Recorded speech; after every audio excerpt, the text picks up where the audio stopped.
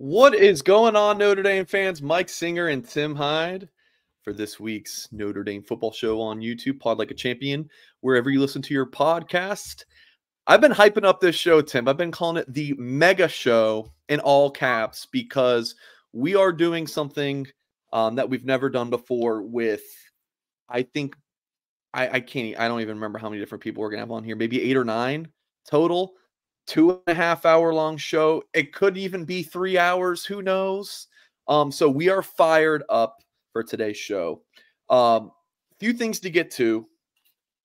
First of all, you know, you guys will often give me a hard time. Actually, real quick, Tim, how are you doing? Day's going well? You excited for the show? Let's get going. Let's get going. It's game day. Mike, it's game day. Come on. This is the only thing I've talked about for 9 months. So do what you got to do. Let's get rocking. It is Ohio State week. Clash of top 10 battles. Let's get going. I got enough notes the last 8 hours, so let's get going. All right, there you go. So, lots to get to. I believe if you're watching on YouTube Live with us, there's a pinned message about how we're going to handle super chats today. Now, you guys often give me a hard time for like, oh, Mike, you have the show go too fast. Like, stop sticking to a script. Just keep in mind, folks, we have the #1 Notre Dame YouTube channel for a reason. So, just let me cook. Let me cook. Okay? So for super chats, you can post super chats, but we're not going to address them live. It's most likely that we're not going to. We might be able to have a little time here and there, depending on who the guest is. But please just know that that's how we're handling super chats today. So if you're watching live with us, see the pinned message. It should be on there at least. So that's going to be super chat. So we're going to talk, obviously, a lot about Notre Dame, Ohio State. Different guests today, as I've posted about. We're having Mike Goolsby on. We'll have a special guest on later. Notre Dame quarterback commit Deuce Knight. Pretty excited about having him on there. Tyler Horka, Jack Soble will be on later in the show. So Tim and I will be with you all night, and we're looking forward to tonight's show. So so it's going to be a lot of recruiting, and it's going to be a lot of Notre Dame football talk, previewing Ohio State. So that's kind of the lineup for tonight's show. And of course, folks, we should easily get 1,000 likes on this. I mean, at least 1,000 likes. So if you're watching live, I'm going to tell you all night, please do hit the thumbs up on this video. And if somehow you have not subscribed yet to the biggest Notre Dame media YouTube channel on the market, go ahead and hit subscribe and do so. So, Tim, I'm going to ask you something. Biggest Notre Dame home game since when? What's your thought here? Is it, I'll give you my thoughts, but I want to hear yours as a lifelong Notre Dame fan. Well, I mean, you got to obviously be honest here. You got to look at the rankings, who you're playing, what not. Obviously, some big games. It's funny. The first thing people always think about is 2012 Stanford. Well, Stanford was ranked 17th, so that was Notre Dame was moving its way up the charts when they did the goal line stand game. But yeah, I mean, without a doubt, USC 2005. USC 2005 was just the build-up, the heyday of Pete Carroll. Charlie Weiss built this thing up too. He was like hyped, ready to roll. He had a heck of a football team coming in. The iconic bus that drove in at USC, and thousands upon thousands of Notre Dame fans greeted SC on their Friday walkthroughs and rocked the place was insane. The whole atmosphere, and then obviously the game itself was electric until the last second. So we could, be brutally honest as Notre Dame fans. I remember Florida State like it's yesterday. I was in the Marines, and I had a huge house party. We were living off base, and I do. I remember that like it's yesterday. Remember 93 BC like it's yesterday. So when you're thinking of iconic games, those two, 2020 Clemson's always going to get mentioned because it's #1 Clemson. You broke their, 36, 37 game streak. The COVID takes away from that, obviously. But even then, the student section was absolutely unreal. But 05 SC, 93 Florida State, those are the two iconic games of the last, 40 years. Yeah, absolutely. Those are the two. Someone mentioned 2017 Georgia in the chat. Georgia, that's the year they played for the title game. But yeah, they weren't Georgia. Yeah, Yeah. they weren't Georgia that. And as I'm going quick here, I mean, Notre Dame's coming off a 4-8 year. So, they sold all their tickets and the place was Bulldog Central in the stands. Yeah, I think like looking back, that's such a memorable big game, but going into it, it's like I think you kind of give an honorable mention to Notre Dame Clemson 2020, Sure. because it was the that #1 team, and you have the storm or the crowd rushing the field, during the pandemic, but yeah, it's 05, or then going back to that Florida State game in '93 when I think Singer was like I was like 2 months old, at that point. But yeah, some memorable games over the years. Yeah, and I'll throw this out real quick since we have a few seconds. Is that I'm just going just going back to Brian Kelly 2010 to last year with Freeman's first year. Ohio State's coming in. It's only the 5th time a top 10 team is coming into South Bend. So hasn't been a lot of these in the last few years. So, and obviously they had, Stanford was a top 10 game, but it's not this. Clemson, obviously, Cincinnati was a top 10 game, but that's not this, and whatnot. So it's it's been a while. That's what I want to talk about is the buildup. Not what happened, but it's the buildup. The buildup to this is going to be awesome. The atmosphere is going to be electric. So I can't wait. Can't wait for sure. And just hope that there's not much red. That's my biggest thing is just no red. We don't want to see much red But at all. Off of that, Mike, is I'm just, we're going to have Tyler on later and Jack are going to be with us later. They're obviously in South Bend. They're passing out all these green things and to make the night more green and whatnot. So I'm curious to see how that's going to come. And, maybe they have some inside info on how the whole stadium's going to rock that. Yeah, I called Tyler earlier today and I was like, bro, when you come on the show, what do you want to talk about? And that's something he was like, listen, we live in South Bend. Like, let's talk about it. So that will be a little bit later in the show. Speaking of going to great football games, I was in Charlotte's last Thursday night and it was hot, but I felt very comfortable, Tim. You want to know why I felt comfortable? I was wearing this really nice white Bird Dogs polo, which is a great time to talk about Bird Dogs, one of our fantastic sponsors at Blue and Gold.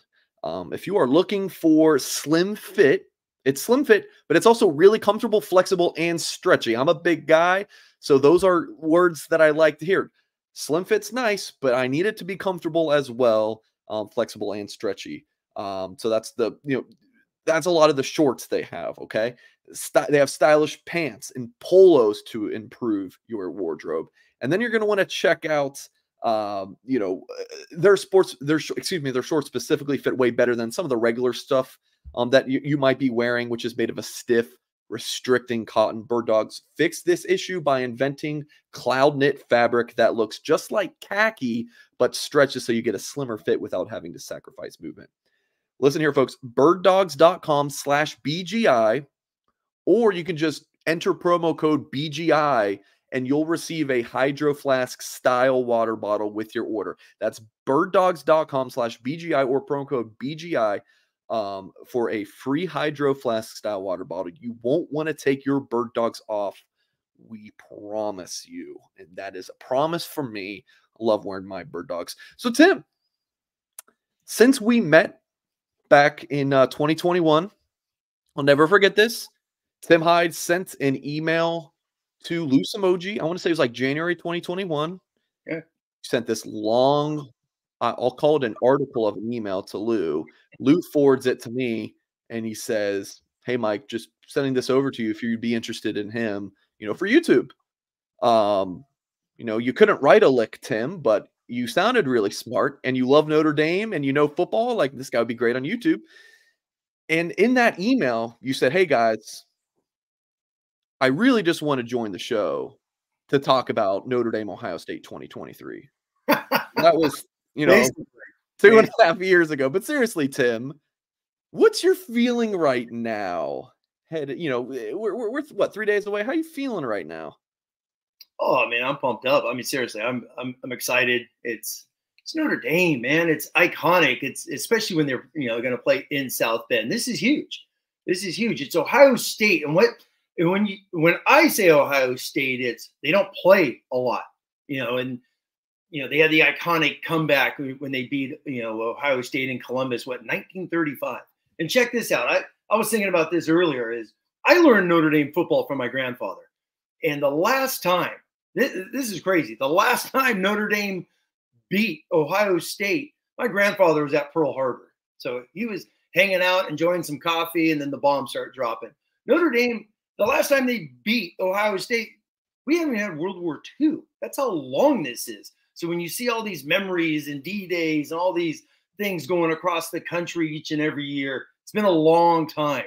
It's been a long time. And obviously the 95 and 96 games were electric. The 96 game, they had game day in 96 was there. So it's Ohio State, something about them, because you don't play them all the time. Obviously Michigan's a hate it because they're down the street. SC's longtime rivals. You wish Notre Dame, Ohio State would play more because they're just down the street. You got 2 top 5 of the bluest of the blue bloods. But what really gets me going is since Lou Holtz left, Notre Dame went from number 1 to 4 in winning percentage. And those clowns up in Columbus are now number 1. Not that they're clowns. I'm just saying that it's a little, getting fired up for the big game. Now they're number 1. So Notre Dame needs to take care of this big recruiting thing, as you know, Mike. It's a Midwest battle. I mean, 3 of the 5 iconic programs in the history of college football are all down the street from each other: Notre Dame, Michigan, Ohio State. So it's big. I think it's more big to get so much of the just Notre Dame can't do this, can't do that, can't do all this stuff, and it's at home. You got Sam Hartman. You got a 6-year quarterback making his 50th career start. It's like, go get it done, fellas. Seriously, go get it done. Yep, go get it done indeed. Yeah. And go ahead and hit the thumbs up on this video if you've not done so yet. I'll go ahead and make a couple of notes since we've had a couple hundred people drop into the YouTube live chat since I last mentioned this. So this is going to be like a 2.5 hour long show, if not longer. So I know I promised you a lot of really good guests, and you're probably like, well, what the heck is it just Mike and Tim on here? Just wait.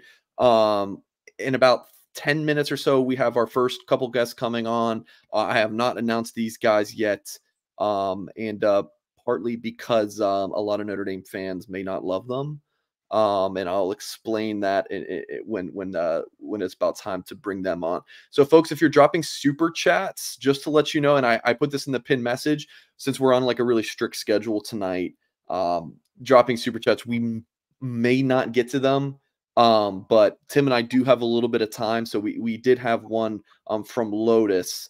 He says, "Hey, Coach Hyde, I wanted to hear your feedback on Feinbaum saying Tommy Rees was committing coaching malpractice at Alabama."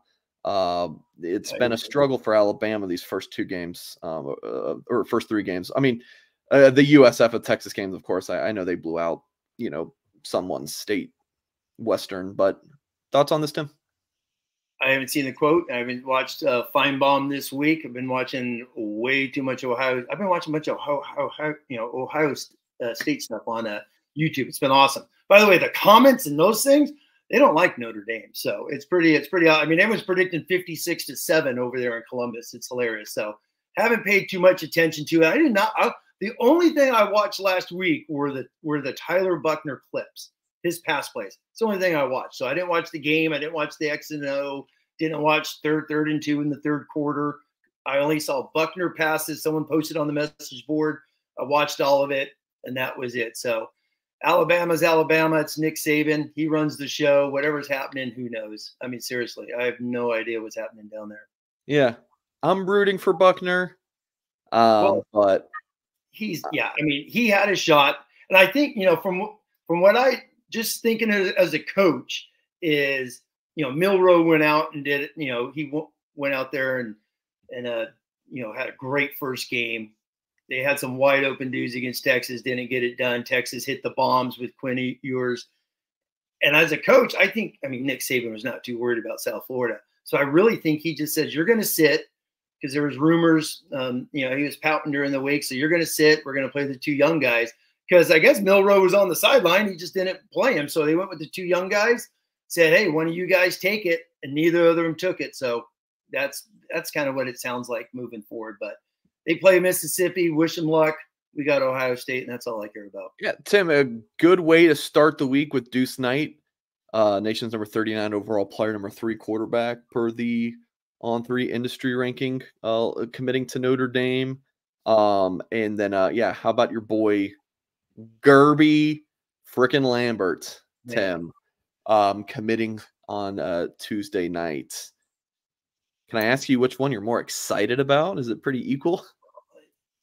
No, you definitely go Lambert. I mean, Deuce is like 18 months away or something. We got a long way to go, but no, Lambert is just exciting. Just as we've talked before, of him just continuing just that O-line bringing in a elite top 50 prospect. I mean, they've been doing it each and every year now, bringing in one just stud national, from the national ranking. So he's outstanding. He's going to be.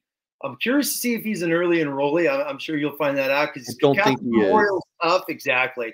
So if he's not, he may have to go the Charles Jagasaw route and just redshirt and learn, which is fine. Things happen, unless he just comes in and he just dominates. But that's down the road. But he's outstanding, fantastic, way more athletic. When you think these big giant guys, he is fast off the ball, unbelievable pad level. He has a low stance. I've already seen some of his senior film. He's a lot of fun to watch. Explosive. He's literally like Charles Jagasaw. They're both twins. They just the way they fire off the ball. And then with Deuce Knight, you're getting a tall, lean gunslinger. And he's like one of those guys that, man, he's got his upside's insane because you just watch him. Okay, you got to work on that. You got to work on that. Multiple things you can see he's got to keep working on. And then you're like, well, he just started his junior year. And I'm saying work on as in a good thing. His arm strength's electric. He's got some really good accuracy issues. Just solid. The way he throws the out routes. A lot of fun to watch him throw out routes. And then he could tuck it and run when need be. So with Deuce, it's stacking Qs, right?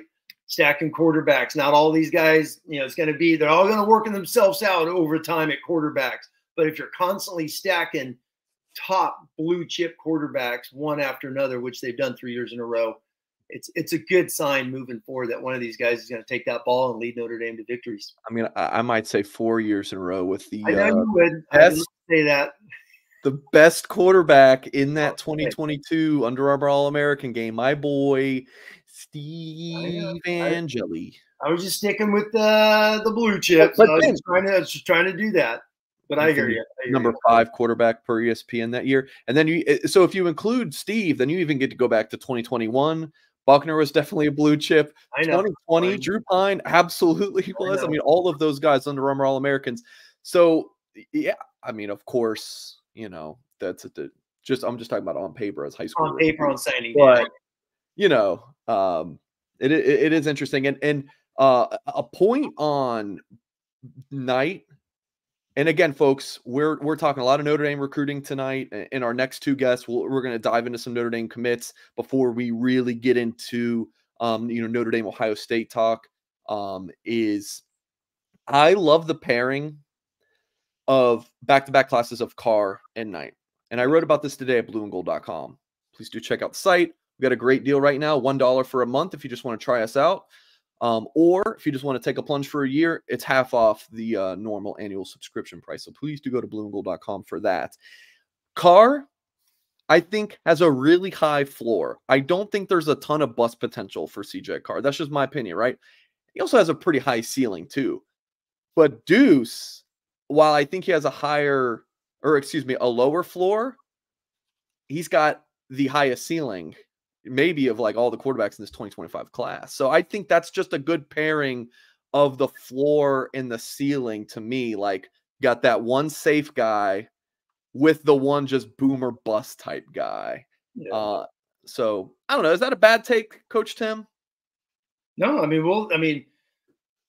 telling you, man, the way quarterbacks are, you're just going to just throw them all in the fire and see who comes out. And college football is absolutely maddening with quarterbacks now. I mean, it's going to be crazy. You just recruit them, bring in the best ones you can, see how they play out. And then you got that thing called the transfer portal when you need somebody to come in, and it's quarterback recruiting it's fascinating because obviously Notre Dame's had 2 transfers in 3 years. Do they make 3 out of 4? How does that, I'm just saying if it happens, with these guys. But at the end of the day, you said something either a week or 2 weeks ago when we were talking about all this was, man, you got to come in and be a dude.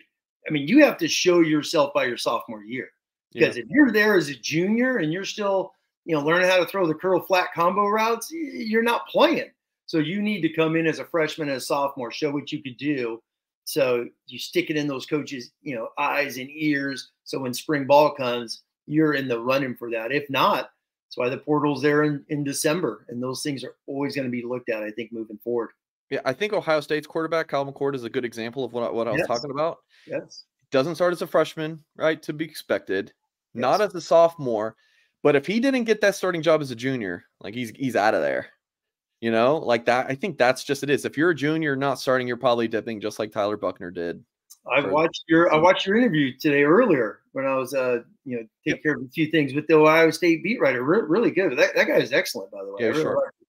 Listening to him. And you said that, which was smart. It's like, McCord, if Brown beats him out, boom, he'll take his 4-game red shirt and move on. But at the same time, McCord came in. He was a backup for 2 years. So even though they had, Quinn Ewers, a couple of years ago, McCord ended up being the backup, getting those reps, proving he's ready to roll. And that's why the Buckeyes didn't go to the transfer portal, because they knew they had 2 5-stars, flip a coin. One of them's going to be there and one's going to leave. So we'll see what happens. Yep. Tim, I was going to say, I got another, just as we're talking about Ohio State, we got some guests coming on here. Yeah, go ahead. Is 90 seconds. Hey, why this game is so big? Why this game is so big is since 1994. Since 1994, Notre Dame has been in 20. This is going to be their 25th time host or playing in a top 10 game. Notre Dame is 4-20 in those. 4 wins, 20 losses. And I going all the way back to 1994. I took out the 93, the last great season. All us Notre Dame fans have been around forever. We count that as a national title. Mike, since 2014 alone, Ohio State has 20 wins in top 10 clashes. They're 20-8. 20 wins in less than 10 years. So when someone was telling me this week, this won't be a big of upset. They're only a 2-point favorite. It's a big upset, guys. This is commonplace to Ohio State. They play in these all the time. 20 wins in less than 10 years. Notre Dame has 4-30. So it's going to be a huge win when Notre Dame wins Saturday night. And I like how Tim said when. A little teaser there, Mike, a little teaser. So there we go. Okay, there you go. Well, I watched a lot of film. I'm pretty confident in what I'm thinking for Saturday. All right, Tim. Well, I'm going to let you enjoy the boat, which I have noticed that you're on the boat. Someone mentioned that in the chat. It must be a big night. Tim's back in the boat. So yes, it is not unnoticed. So we're going to get Tim back on here in just a little bit as we bring in our first guest for tonight's show. But let's go ahead and hear from one of our sponsors for tonight's show. And that is, of course, GameTime.co. Folks, not .com. It is .co. I want to talk to you about the ticket buying process. It can be stressful at times. I mean, you got to find the event you want to attend, and then you got to get the seats you want, and then you got to go through that whole ticket purchasing process. It can be stressful, but not with GameTime.co. It shouldn't be stressful, folks. You're going to head to the website again. It's .co, not .com, GameTime.co. It's a fast and easy way to buy tickets for sports, music, comedy, and theater near you with killer last-minute ticket deals so you can relax and get hyped for all the fun that you're going to have. And when you use that promo code BGI, you'll get $20 off your first purchase. And best thing, they guarantee you'll get the lowest price, or they'll refund you 110%.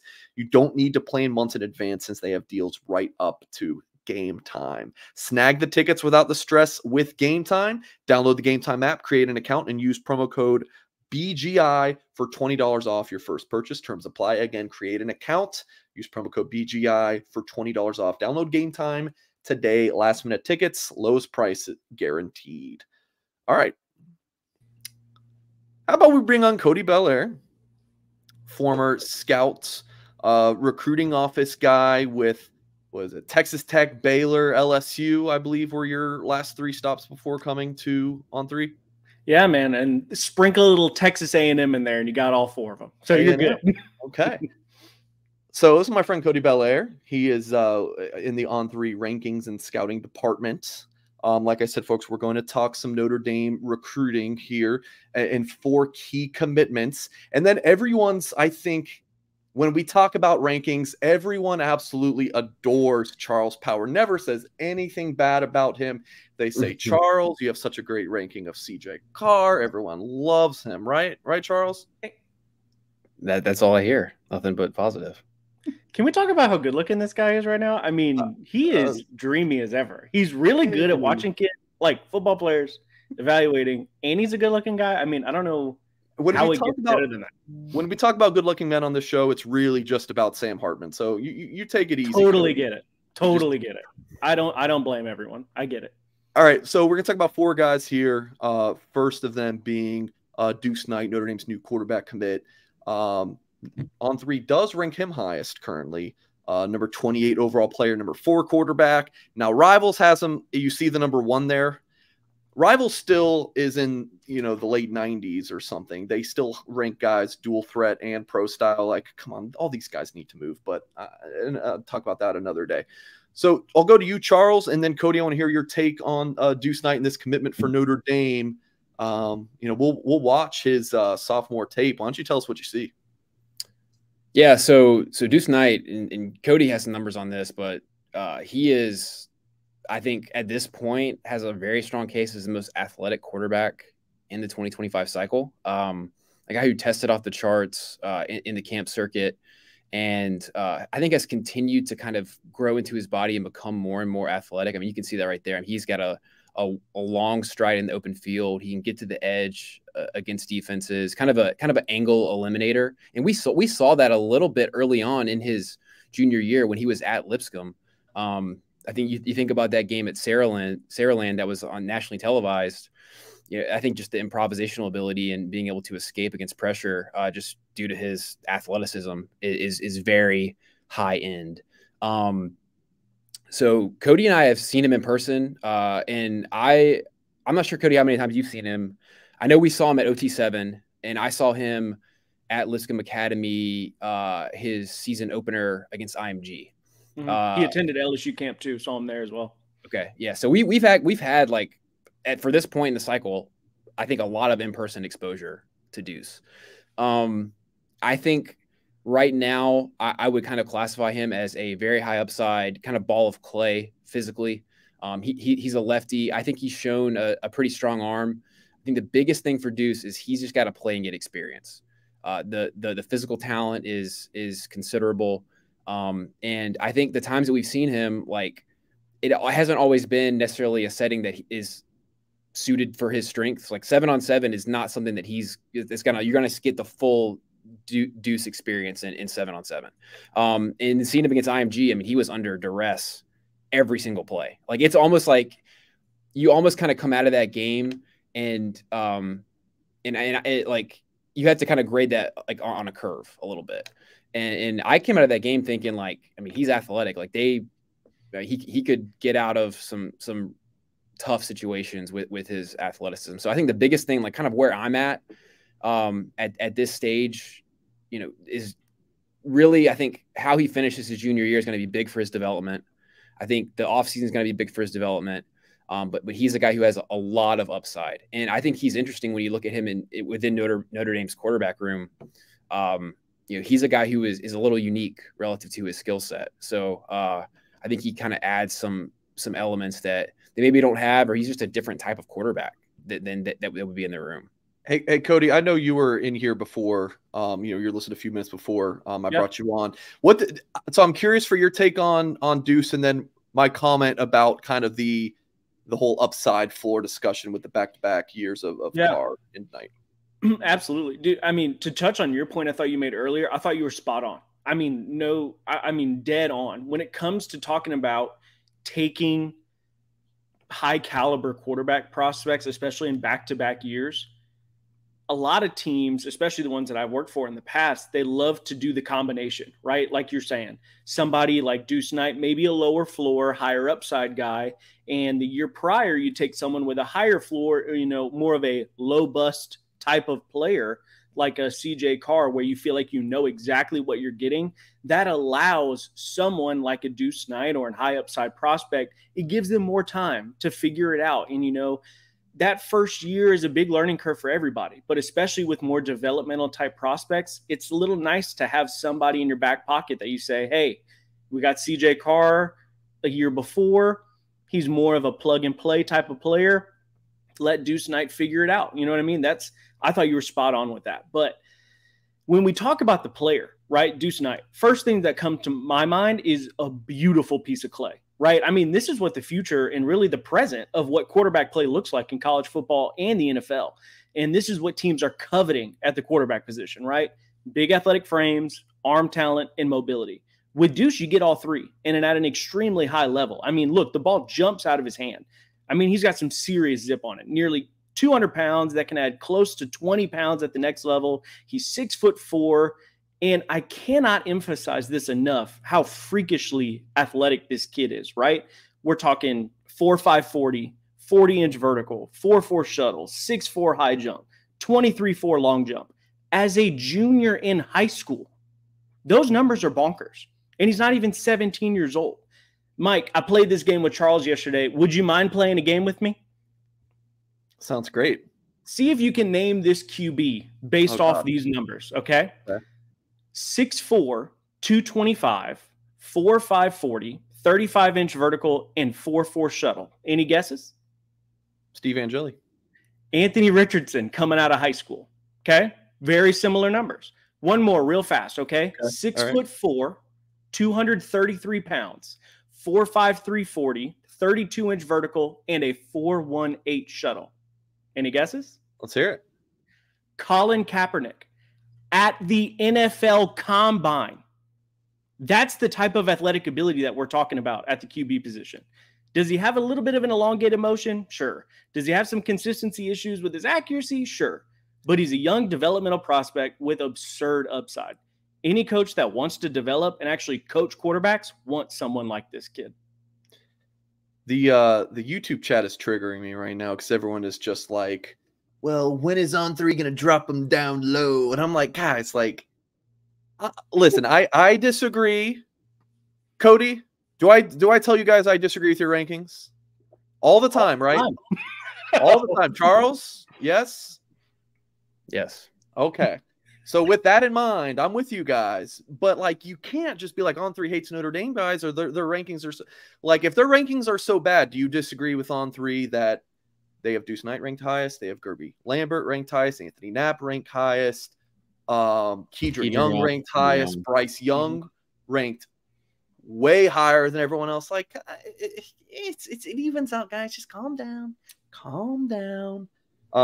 But, I mean, Kingston just got a bump like 100 spots or something. And then, is it still too low? Maybe, but still, like, just calm down a little bit. Charles, do you have any other closing thoughts on Deuce before we move on? Not really. I mean, I just think, like, moving forward, the biggest thing is just going to be like the continued development. I think it's huge for him to get back on the field this fall. He's a guy who just needs live in-game reps. And I would also add, relative to the ceiling floor conversation, I think the way I kind of think about quarterbacks relative to ceiling and floor is probably a little different now than in the past. I think it's important to differentiate between like a passing ceiling and passing floor rather than like, okay, you can get on the field floor. Cause like guys who are this type of athlete, if you build your offense to fit his skill set, you can get on the field on a college football.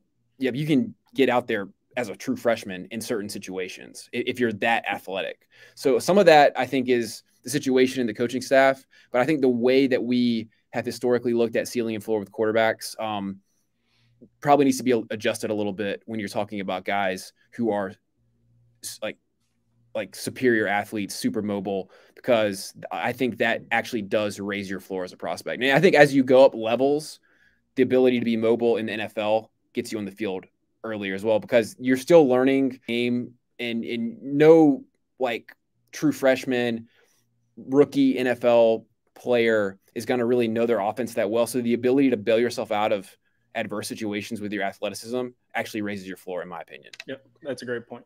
Yeah, for folks watching this, listen to me. If you talk to someone and they claim to be a football guy and they say that they love offensive line, like that's their number one position to watch and analyze, I know that's Tim Hyde, and I know that's Charles Power, and I'm guessing Cody's nodding, so I'm guessing you too. So I'm just going to throw that out there because we're going to now talk about Notre Dame's commitment on Tuesday. So Knight commits to Notre Dame on Monday, then a nice little tweet out from Gerby Lambert, around 8 p.m. Eastern on Tuesday. Another guy that on 3 ranks higher than the industry. I just got to throw that out there. Okay. Number 28 overall player, number 4 offensive tackle in America, 6'6", 290 pounds. Cody, I will give you the floor on this young man first. Yeah, man. I mean, to put it simply, he's a people mover, right? He's an enforcer in the run game. He does such a great job playing with leverage, bullying defenders out of their gaps.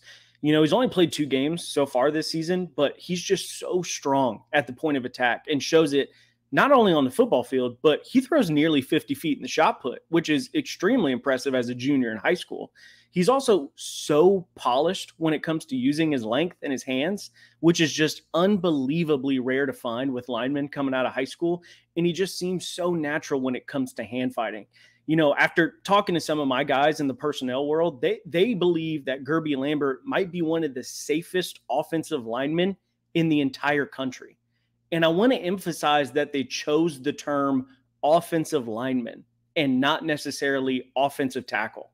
A guy like him with his movement skills, power, and his body density, there's no reason Gerby can't play significant snaps early on in his career as an interior offensive lineman, especially if he's one of your best 5 guys across the offensive front. To me, if you're a Notre Dame fan, you have to love this pickup, man. He's an absolute stud. Charles? Yeah, I mean, I watched offensive tackle pretty closely for this update, and like Cody mentioned, like Gerby, like the way they start in New England, the season starts later, so we just didn't have as many games to go through from him, but he was like a priority watch for me, like that first game, just to kind of see, you know, how he's moving, what he looks like physically, and I think he's moving great. Like we've had Gerby Lambert. I think he was our number 1 offensive lineman in the initial on 300. So we've always been high on him. It's actually very similar to Charles Jagasaw. Like it's kind of like he was like there were 2 guys that we just really, I think, projected early, and I think it's for similar reasons. Natural movement skills. I think Gerby is highly flexible, like Cody mentioned. He plays, which I think, with outstanding like pad level leverage, gets underneath the defensive lineman, and I think that creates like that ability to bend. Just creates like a great foundation for getting a push in the run game. And I think he really works well at the second level. He's played actually a decent bit of football like the last several years. I mean, he was like a starter on like a state championship team, I believe, as like a sophomore. So, but I think you want to see the continual improvement. It's a very small sample size with him, but I think it's really encouraging so far as a senior. And he's one, I think, as we move through the fall, like we're gonna get a better grip on this offensive line group, but he's one that I think like Cody and I are bullish on relative to the group, just based on kind of what he's put on film. I think he's got like a guy who's showing continued improvement, which is really what you want. Like I think, especially with offensive linemen, like guys that are like kind of like physically developmental positions, you want guys that are going into college and they're ascending, they're launching into college from a developmental standpoint. You don't want somebody that's going into college plateauing. And I think he's gonna like continue to show like early signs of that.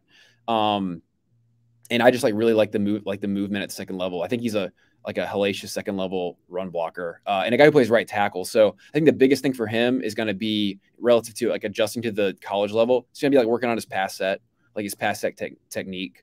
But I think he has the physical ability, movement skills to be good there. And that's a projection that we have to make with a lot of these high school offensive lineman. That is not something that's like singular to him. Like that's you could really go down the list of all these guys, maybe with the exception of like a Jordan Seaton or like a Ellis Davis, guys that are like really polished at the high school level, like in pass pro. But that's relatively rare, and you can a lot of that's just like a skill set base. You can pick that up with college coaching, and Notre Dame has like a really good track record of like developing guys in that area.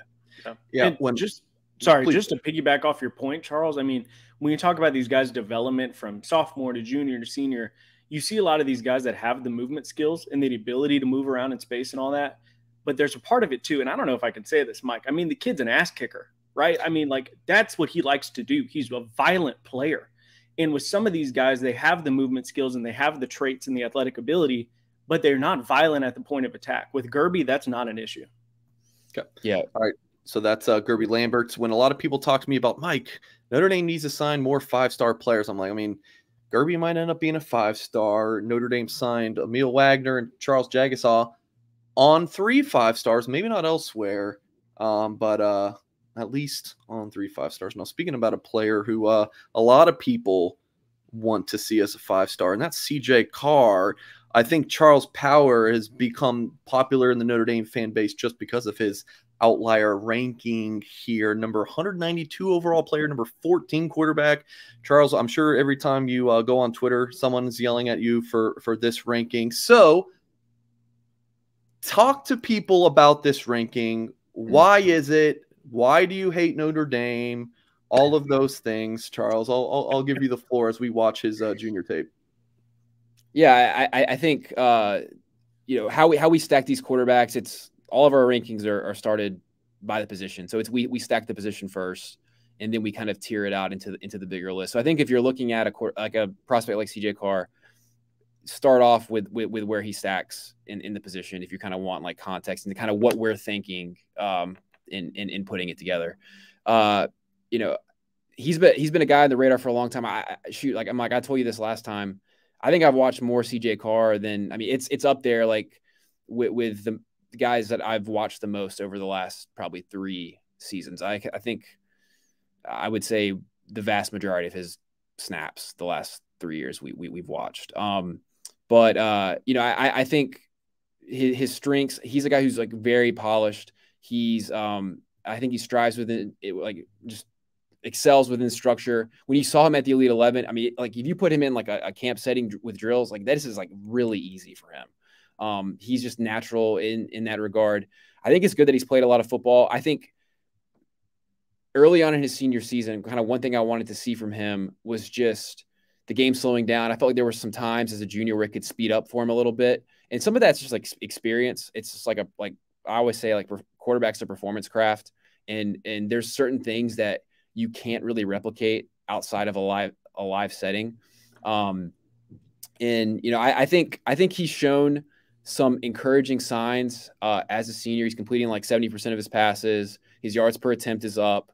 You know, I think there's with CJ, it's a little bit of a different sample size, given that, or just maybe different relative to some others. Like they've had a couple blowout wins. And you know, the offense he's in, it's a lot of side to side. It's a lot of short passing.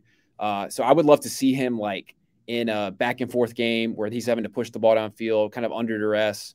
But I think so far, like I think there's some signs of some, you know, maybe not like anything glaring, but I think there's some signs of like, you know, just positive like development and improvement. So that's something we're going to be watching closely. Like I think they're liable to make a pretty deep run. Like I think they're ranked pretty highly in the state, and I would love to just see some more games. But and I think he's like making some plays with his legs as well. Like I went through and kind of just did like an accounting of the quarterbacks and polishing up on their stats today. And I think you have to be encouraged with kind of what he's doing on the ground, particularly like in the red zone as well.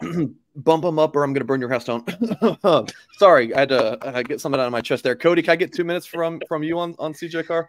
Yeah, man. I mean, Charles touched on it, right? The senior season so far, he's had a solid start in the limited sample size, right? Nothing crazy one way or the other, but steady Eddie, and he's winning games. From a film perspective, what I feel like we've seen is someone who's completing a ton of underneath and intermediate passes, whose receivers really are gathering most of the yardage.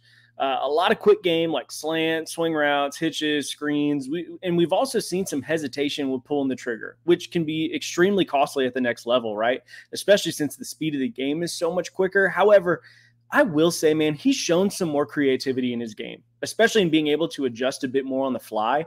He looks like he's gotten more comfortable when things break down and maneuvering outside the pocket, but I want to see if he can do it consistently, especially over an entire season as opposed to a limited 4-game stretch. Plus, a lot of these early games have been blowouts, right? So I want to see him face some more adversity and see how he handles some pressure and things like that. But at the end of the day, he's someone we really think has tremendous arm talent. He's a terrific passer when everything's within structure and on time. He's shown some flashes of the athleticism and mobility that we wanted to see this year, and he looks like he's becoming more creative from outside the pocket. And I honestly believe, and I think Charles thinks that, we really do look forward to seeing if he can maintain that over the course of a season. Yeah. Just real quick, Charles, you think the setting of the All-Star game will be pretty important for CJ and your guys' evaluation for him? I mean, sure. I think, from my experience, the All-Star game is something where I think it depends on its prospect to prospect. Like when we saw Dante Moore at the All-American Bowl last year, it was so obvious he was the top guy there, and he was a guy we had to move up. I remember seeing Jameis Winston at Under Armour one year, and he could not throw a spiral in the cold weather, and he went in the dome and threw 5 touchdowns in the game. So there's certain pieces of the evaluation that I think it might matter more per prospect. For CJ, I think I would want to see how his senior season goes first before I would say the All-Star game is going to be make or break for him. Yeah. I think generally I think you can see guys under pressure in that, in the practice setting, just seeing how they respond to pressure. That's probably what the All-Star game to me best signifies in the evaluation. And then also too, it's pretty tight passing windows. You're throwing against top corners out there. And yep. I think that's a setting where you really can just the level of play, the athleticism on the field is ratcheted up. You're going to have receivers that can run 50 yards downfield, and you can hit them in stride and not worry about overthrowing them. So it's just kind of a little elevated thing, but I wouldn't say it would be make or break for sure, but it would be something I would want to see how his senior season goes first. Got it. I got you guys for about 5 more minutes where we have to move on, but wanted to sneak in talking about Kingston Viliamu also. Just another headliner in Notre Dame's class. He was. We put out a graphic on On3, and it was not ranked to 201 for national rankings. And everyone was like, "Oh my God, On3 didn't have him ranked." No, it was not ranked in the On300, which then people are like, "Well, that's even worse." But neither here nor there. So number 201 overall player in the country. You guys bumped them up, I think, 15 spots in the linebacker rankings. So that number 12 spot, again, the national rankings are what people look at first, but that's comparing linebackers to guards and quarterbacks. And I know it's never going to happen. I wish the national rankings just went away, but they're just too darn big of a talking point for all the fans. So it's never going to happen. But 12 is pretty close to 9 and 10, but it's just the national ranking that's so much different. And as Charles explained earlier, if he just moves up 2 spots in the linebacker rankings, it's probably 100 spots up in national rankings, right? But anyways, we'll go to Cody first. And again, just got a few minutes, but pop on his junior tape. What do you see from Kingston Viliamu also, Cody? Yeah, man. I mean, Kingston was somebody that we were really looking forward to seeing early on in his senior season, right? Going into the year, we've had questions, right, regarding the top end speed, overall movement skills in space. Between the tackles, not an issue, right? Continues to be a monster. He's excellent when it comes to pulling the trigger and exploding on contact. His ability to diagnose and bring ball carriers to the ground is extremely impressive. In this season, he's continued to play at that same level between the hashes. But honestly, and this is why he deserved the bump, he's shown some improvement when it comes to making plays in the open field and as a space defender, right? He's being asked to do so much more in the open field. That includes being asked to cover backs out of the backfield, drop into deeper zones, play man in the slot, cover to the flat. I mean, all in all, he's simply being asked to make more plays in space, and he's definitely put that on film, and he's gaining confidence in those areas, even in this limited sample size, right? Kingston's definitely somebody that's trending in the right direction, which is why he was significantly bumped. But we still want to see him in a setting where we can see him move around in person, especially comparatively to some of these other top backers in the country. To me, it reminded me of a situation with a guy like Whit Weeks last year who signed with LSU last cycle, who we had some extremely similar concerns. We were able to see him in person at the All-American Bowl and determine that he could, in fact, run with some of the best athletes in the country. And I could see Kingston finding himself in a very similar scenario. Charles? Yeah, I mean, I think Cody hit on it. Just like I think when you look at his skill set, he excels between the tackles. I think he sees the play, like he triggers really quickly. He sees things quickly. Instinctually, I think he's there. I agree with what Cody said. He's making plays, he's making more plays in space. And I think when you watch St. John Bosco play, like he's like the alpha on the defense. Like he's the guy, he's kind of the fulcrum for everything they do on defense this year, which he, in the past, he might've been more of a role player. But I think also, I think it's important to see him in a neutral setting outside of the St. John Bosco defense. Just because evaluating these schools that are these powerhouse schools where you have prospects that play really defined roles, I think it's really important to see them in a neutral setting where they're outside of kind of the situation that they're in high school, which I think relative to a lot of other prospects, like your average prospect is not playing at a school like this where they're just so well coached and really put in great positions. So I think seeing him in the neutral setting is really going to help us determine his upside. We know, I think Kingston Viliamu-Asa is going to be a very good college player. I think he's liable to get on the field early, but we're going to, I think seeing him relative to side by side with all these guys going through drills, running sideline to sideline, covering tight ends and running backs out of the backfield. That's where we're really going to, I think, get a good indication of where he's at from an upside perspective. And that'll help us kind of determine his ceiling. Cause he's not a guy that we've seen in person. It's all been within kind of that St. John Bosco context. So I think you feel good about his ability just from a linebacker skill perspective. But I think it's going to be really informative for us to size him up alongside other top linebackers. Yep. And to your point, Charles, I mean, it's not that we don't think he can. It's that we just don't know if he can. I think that's a really important distinction. And that's what I think that live setting will allow us to answer those questions. We don't think he can't. It's just a matter of can he? And if we get that answered in a live setting, that's great. And I think when you look at the linebacker position as well, when you look at it's a position where position-specific skill is probably less valued now when you're scouting the position. Totally. Relative to a receiver.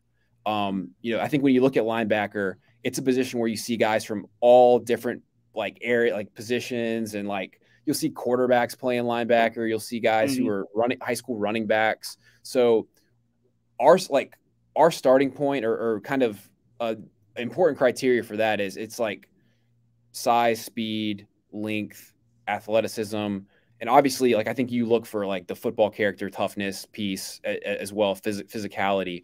But it's a position where you can get up to speed relatively quickly at the college level if you're that good of an athlete.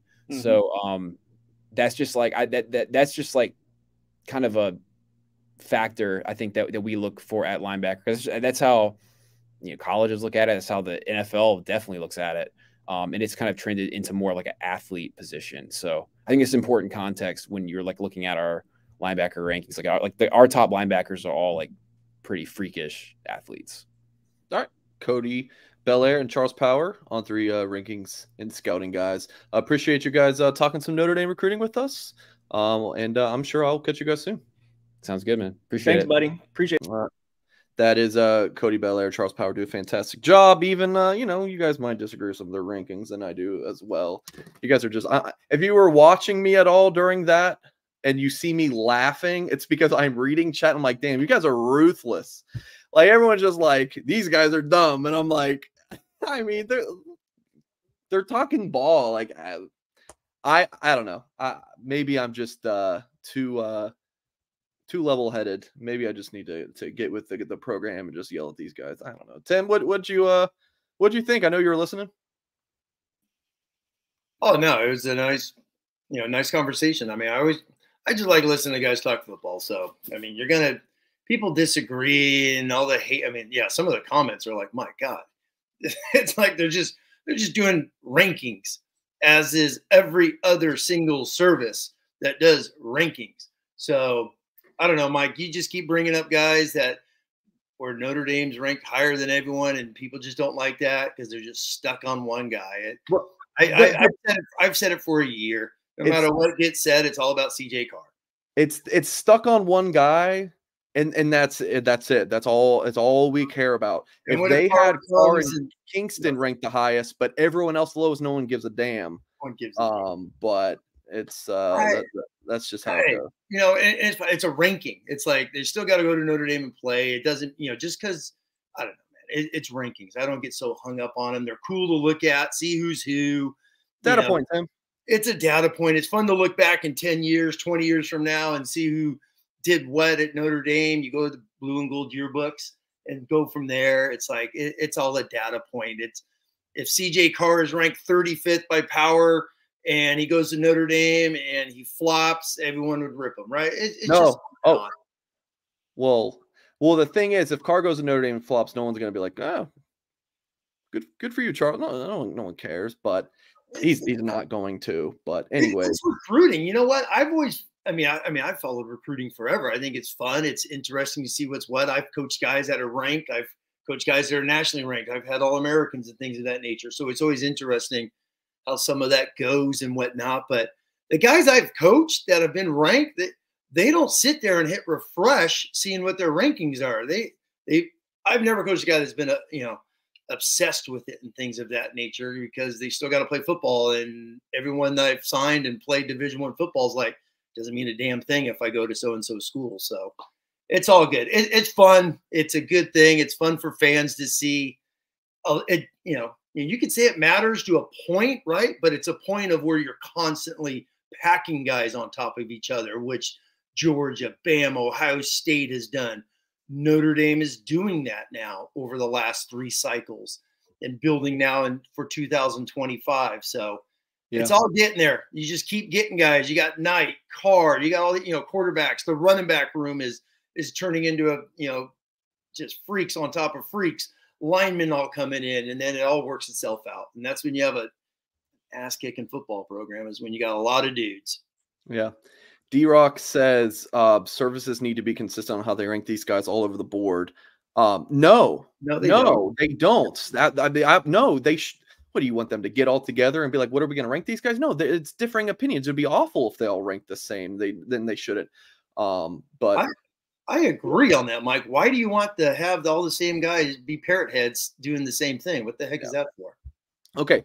A couple super chats. Tim says Goolsby is the man, and Tim's here. Talk ball, guys. Go Irish, beat OSU. So, like I said at the top of the show, we're talking recruiting. We have a really cool guest coming on, and he may have just committed to Notre Dame a couple days ago. So we'll get him in here shortly.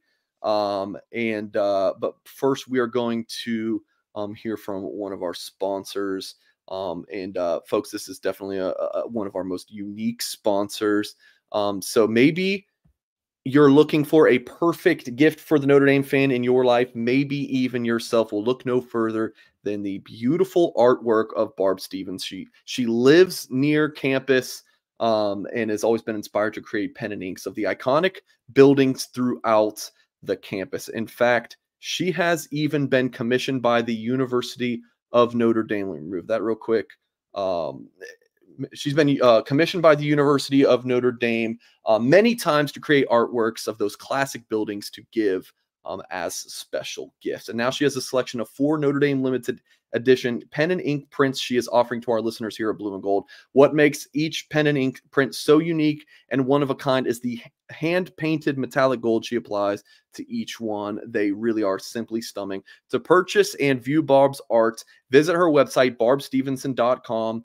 That's barbstevenson.com, BARBSTEPHENSON.com, or you can call Barb at 574-210-8388. 8. Order now and receive free shipping anywhere in the continental United States. Order today at barbstevenson.com.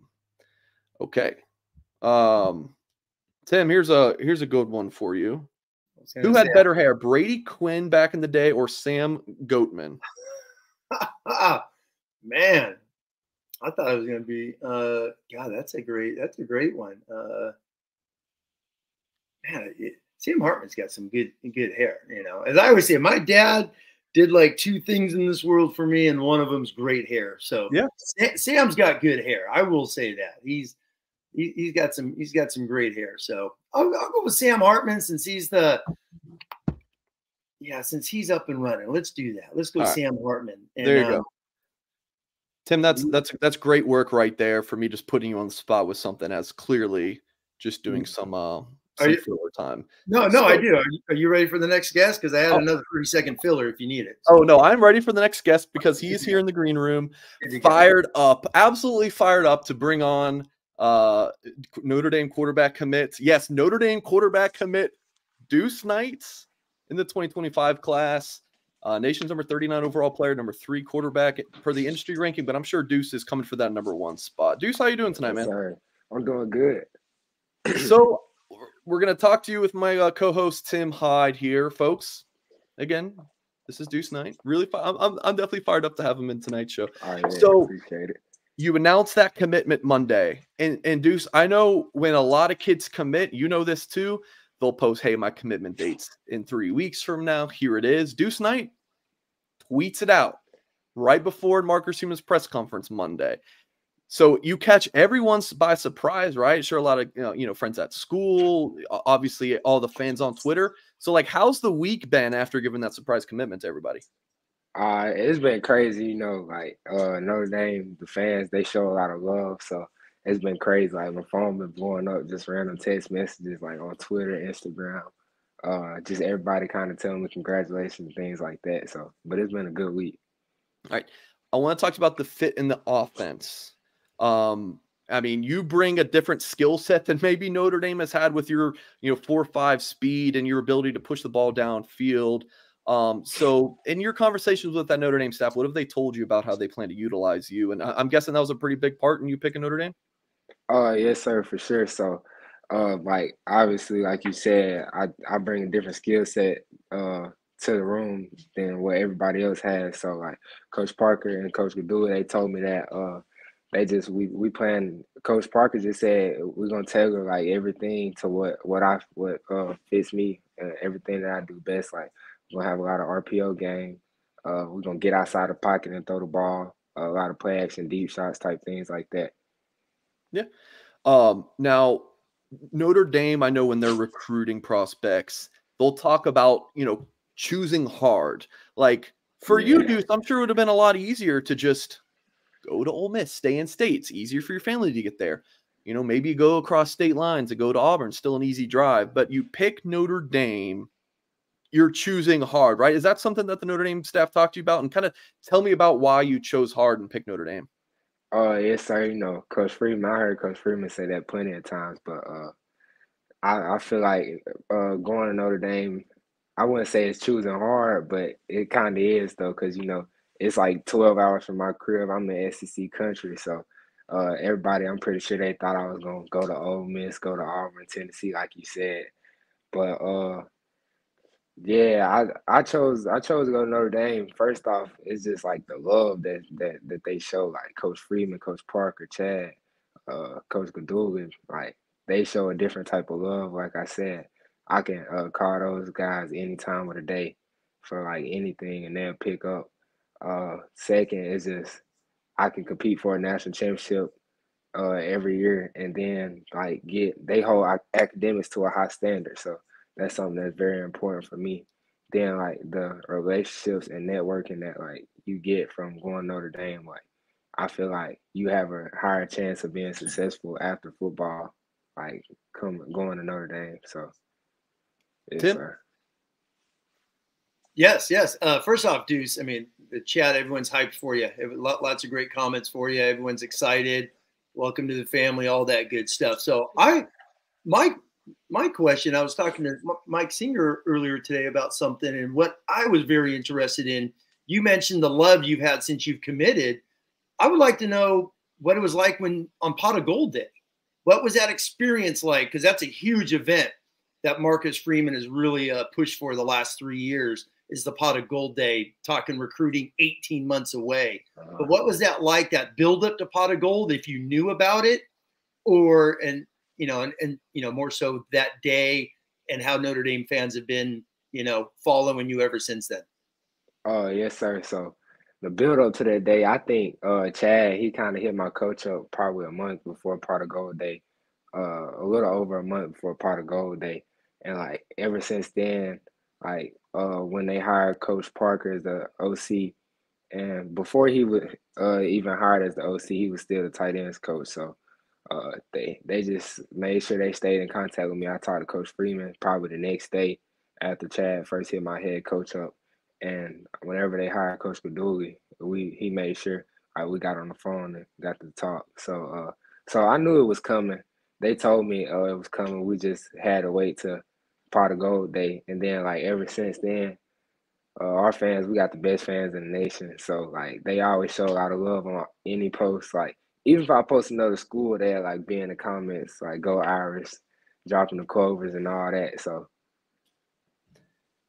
Deuce, I want to talk to you about Gino Guidugli because he's Notre Dame's new quarterbacks coach. Of course, they had Tommy Rees, who's now at Alabama, who I'm sure you've got to know when you visited there. But talk to us about Gino Guidugli, because I read your quote that you gave Hayes Fawcett, and you gave love to Chad and Coach Freeman and Coach Parker, of course. But you did say like Gino Guidugli was the guy you were tightest with. So can you just tell me about the relationship with him and how important that was for you? Yes, sir. So me coming to Notre Dame, I feel like Coach Gino like played a huge role in that. Me and Coach Gino tight. We talk probably every day of the week. He gonna send me a text. We gonna get on the phone, get on FaceTime, chop it up, talk ball, talk about life, all those things. So we got a great relationship. I feel like he's a kind of guy like me. Like really chill, just like, and we just know how to handle business and things like that. But then we still like to play around and have fun and things like that. And then I feel like Coach Gino, he did a great job of recruiting my parents too. Like him, my dad, they probably talk more than me. So I feel like that's a good thing. Now, one other thing I wanted to mention real quick, and I interviewed your head coach, James Ray, back in March, like the day or the day after you got that offer. And this is, quote, what he said.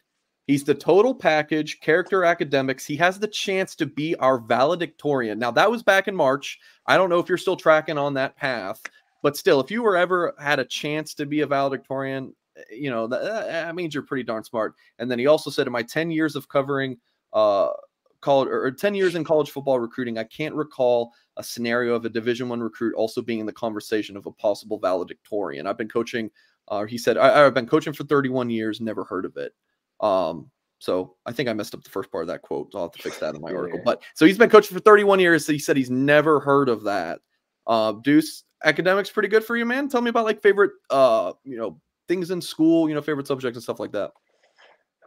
So academics, yeah, I'm very big on academics. That's a big reason why I chose Notre Dame. But if we're being honest, I've never been the person to really like school. It's just something you have to do. Like it's like practicing. So if I'm gonna go out there, if I'm gonna go to school every day, I'm still gonna try to be the best at like whatever I'm doing at school. So I'm not gonna slack off just because I don't like it. But I say like history probably my favorite subject. I'm not a big math type guy or a big English type guy because I just don't like all the writing you have to do with all the English. So I say history. Tim, did you have anything else for Deuce? Yeah, just real quick, Deuce. The chat's calling you the left-handed Vince Young, which is a pretty awesome compliment. So, who do you like to watch on either Saturdays in college football or on YouTube and things like that? Who are you out there studying these days? My favorite quarterback is Cam Newton, hands down. I watch his highlight tape at Auburn probably 1,000 times. But right now in the NFL, I like watching Patrick Mahomes, Josh Allen, things they do, all the crazy arm angles, athletic too. And then in college, I like watching Michael Penix, and that's my guy. Caleb Williams, same. All right, we're gonna go rapid fire. Are you ready for this, Deuce? I got you. Let's go. Notre Dame fans know that I'm a big Taco Bell guy. So when you go to Taco Bell, what's your go-to order? Chicken quesadillas. One time I had that for like 5 days straight. Me too, my brother. Me too. Love me some chicken quesadillas. Yeah. All right. Favorite video game of all time? It got to be Madden. That's all I really play, Madden. Madden? Who's your favorite team? Sir. The Panthers. Panthers? Okay. Yes, sir. Cam Newton, of course. Yeah. Favorite part about Notre Dame's campus? It got to be probably the Golden Dome. I love the Golden Dome. It look good to me. Love those pictures of you with the Golden Dome in the background. Oh, yeah. Pretty nice. Yes, funniest Notre Dame coach? But Chad, it got to be Chad, even though he's like head recruiter. But Chad is a real character. I was expecting that to be your answer, and I'm going to ask about Chad after this. But is there a Notre Dame commit that you'd say you're maybe the tightest with right now, or that you talk the most with? No, so I really hadn't talked to many of the Notre Dame commits. I know my first time up there, I chatted with Carson Hobbs a bit. So you're going to meet a lot of them. Yeah, I already know. I see. Yeah, you're going to meet a lot of them Saturday. One word to describe Chad Bowden. Energetic. Got the most energy in the building. And then one word to describe your game as a quarterback, and then you can expand on it. I'm just gonna say competitor. I think just me. I hate losing, so you just gonna get everything out of me. I'm hurting all. I'm still gonna try to give everything. So competitor. Okay. All right. We do have one other. So in this show, Deuce, I've told you we have a bunch of different people coming on. So the guy who's joining us next, his name's Mike Goolsby. He was a captain and linebacker at Notre Dame. So Mike, I just know you want to say something to Deuce real quick. Yeah, Deuce. Welcome to the family, brother. And thank you for choosing the Irish. I can't tell you how you already know how excited the fan base is. Player alumni like myself, we're over here freaking out. So yes, sir. Thank you. And you and I already have something in common. I was never a fan of school myself. I was a history major in college. I didn't mess with math either. So, but like Coach Freeman's touched on, choose hard. Yes, sir. And I can promise you, I just turned 41 a few days ago, and I wouldn't be where I am without the school. So proud of you, and just again, thank you from all of us as ex-players. Yes, sir. Thank you. All right, Deuce. Appreciate you joining tonight's show, man. I'll talk to you again soon. Thank y'all. Yes, sir. Deuce. Oh my gosh, I had chills hearing Mike talk to Deuce Knight. That was so cool. Goolsby got me hyped, man. I was like, I almost cried a little bit. I'm nervous. I'm nervous, man. What a stud. What a stud. It was awesome. Oh man, not even 17. Just going back to the interview you had with Charles and Cody, I was taking some notes here, and I'm not even 17 yet, and this guy's getting bombarded. Just the pressure and the Notre Dame fans, but he's loving it and still doing his thing. And man, it's a different day than when Mike Goolsby was, the cat's meow back then and whatnot. It's crazy how recruiting has become, Mike. Yeah, so, building off that, Tim, a couple takeaways. It's pretty evident, at least with Deuce's recruitment, the Irish fans showing him love on Twitter, that matters. Yes. So for any Irish fan watching, take note. And then, I was going to ask him a question, but, he did a great job. But I think you asked him at the end, Mike, something about how would he describe his game. Perfect answer. Perfect answer. Perfect answer. I'm a competitor. Perfect answer. Didn't tell him I was going to ask him that. Mm-hmm. Perfect answer. Perfect answer. The only answer. What? I'm getting chills. Well, it goes back to Cam Newton. So no matter what you think of Cam Newton, that dude could play ball. And the fact that he just studies Cam, and which is pretty cool. That was interesting. I'm always curious in what kids are watching. And here's a guy. He watches Cam Auburn. That's 2010. So that's a long time ago. And the fact that he's just sitting there studying his game, that's pretty awesome. Yeah, when you're like Vince Young, I'm thinking to myself, man, that was 2005. I'm like, yeah, not born yet, but I love it. It's Drunk Vigo, our guy who's here every single week, is he's hammering that home. I saw that. I actually wrote it down, Vigo, for you. The left-handed Vince Young. I like that. That's awesome. Regarding Goolsby's note about like the people see this stuff on Twitter, it can also be negative. So like Kev says here, keep it to yourself. It's not a positive thing. I will see Notre Dame fans. You guys will tweet things and it's tagged. The kid's tagged on it. I'm like, why are you doing that? So it can be a negative thing, but I think the kids are smart enough to know that that's just a small majority, and that's all fan bases. All fan bases have that. But Tim, you want to talk to Goolsby about the excitement for the game? What do you he's going. I can't. I mean, I'm hyped for him. Is Mike Goolsby going to bring Notre Dame two iconic top? Well, Ohio State 6, which stinks, but 2 big wins in a row. He was at Clemson last year, and he got Ohio State this year. So, man, let's take 30 seconds, right? Or we'll take 3 hours, and let's just jump into it, man. I mean, when I think of Mike Goolsby, I always think of Michigan, obviously Tennessee. So, meaning you've been in big top 10 games. What's that stadium going to be like Saturday night, Mike? I tell you, that Tennessee game. Yes. It's worth mentioning. So like our schedules are made years in advance. And when I committed to Notre Dame, I was going to be a 17-year-old freshman. I have a September birthday. So I enrolled as a 17-year-old. And I assumed that I would redshirt. It didn't work out that way just because I was young. And, you look 5 years down the road, you're like, damn, we're playing at Tennessee. There's 110,000 people. And Tim, I had that game scheduled 5 years in advance while I'm still in high school. Love it. And I think, when you talk about this environment, I hope that like your better players take the same approach, and then you've got this new coaching staff and you're under Freeman's regime. And Coach Kelly did a lot of great things for the program, but it never seemed to me like that he admitted that we're playing Clemson, we're playing USC. This is a big freaking deal. He always seemed to take whether we're playing Central Michigan or whether we're playing USC, we're going to have the same approach.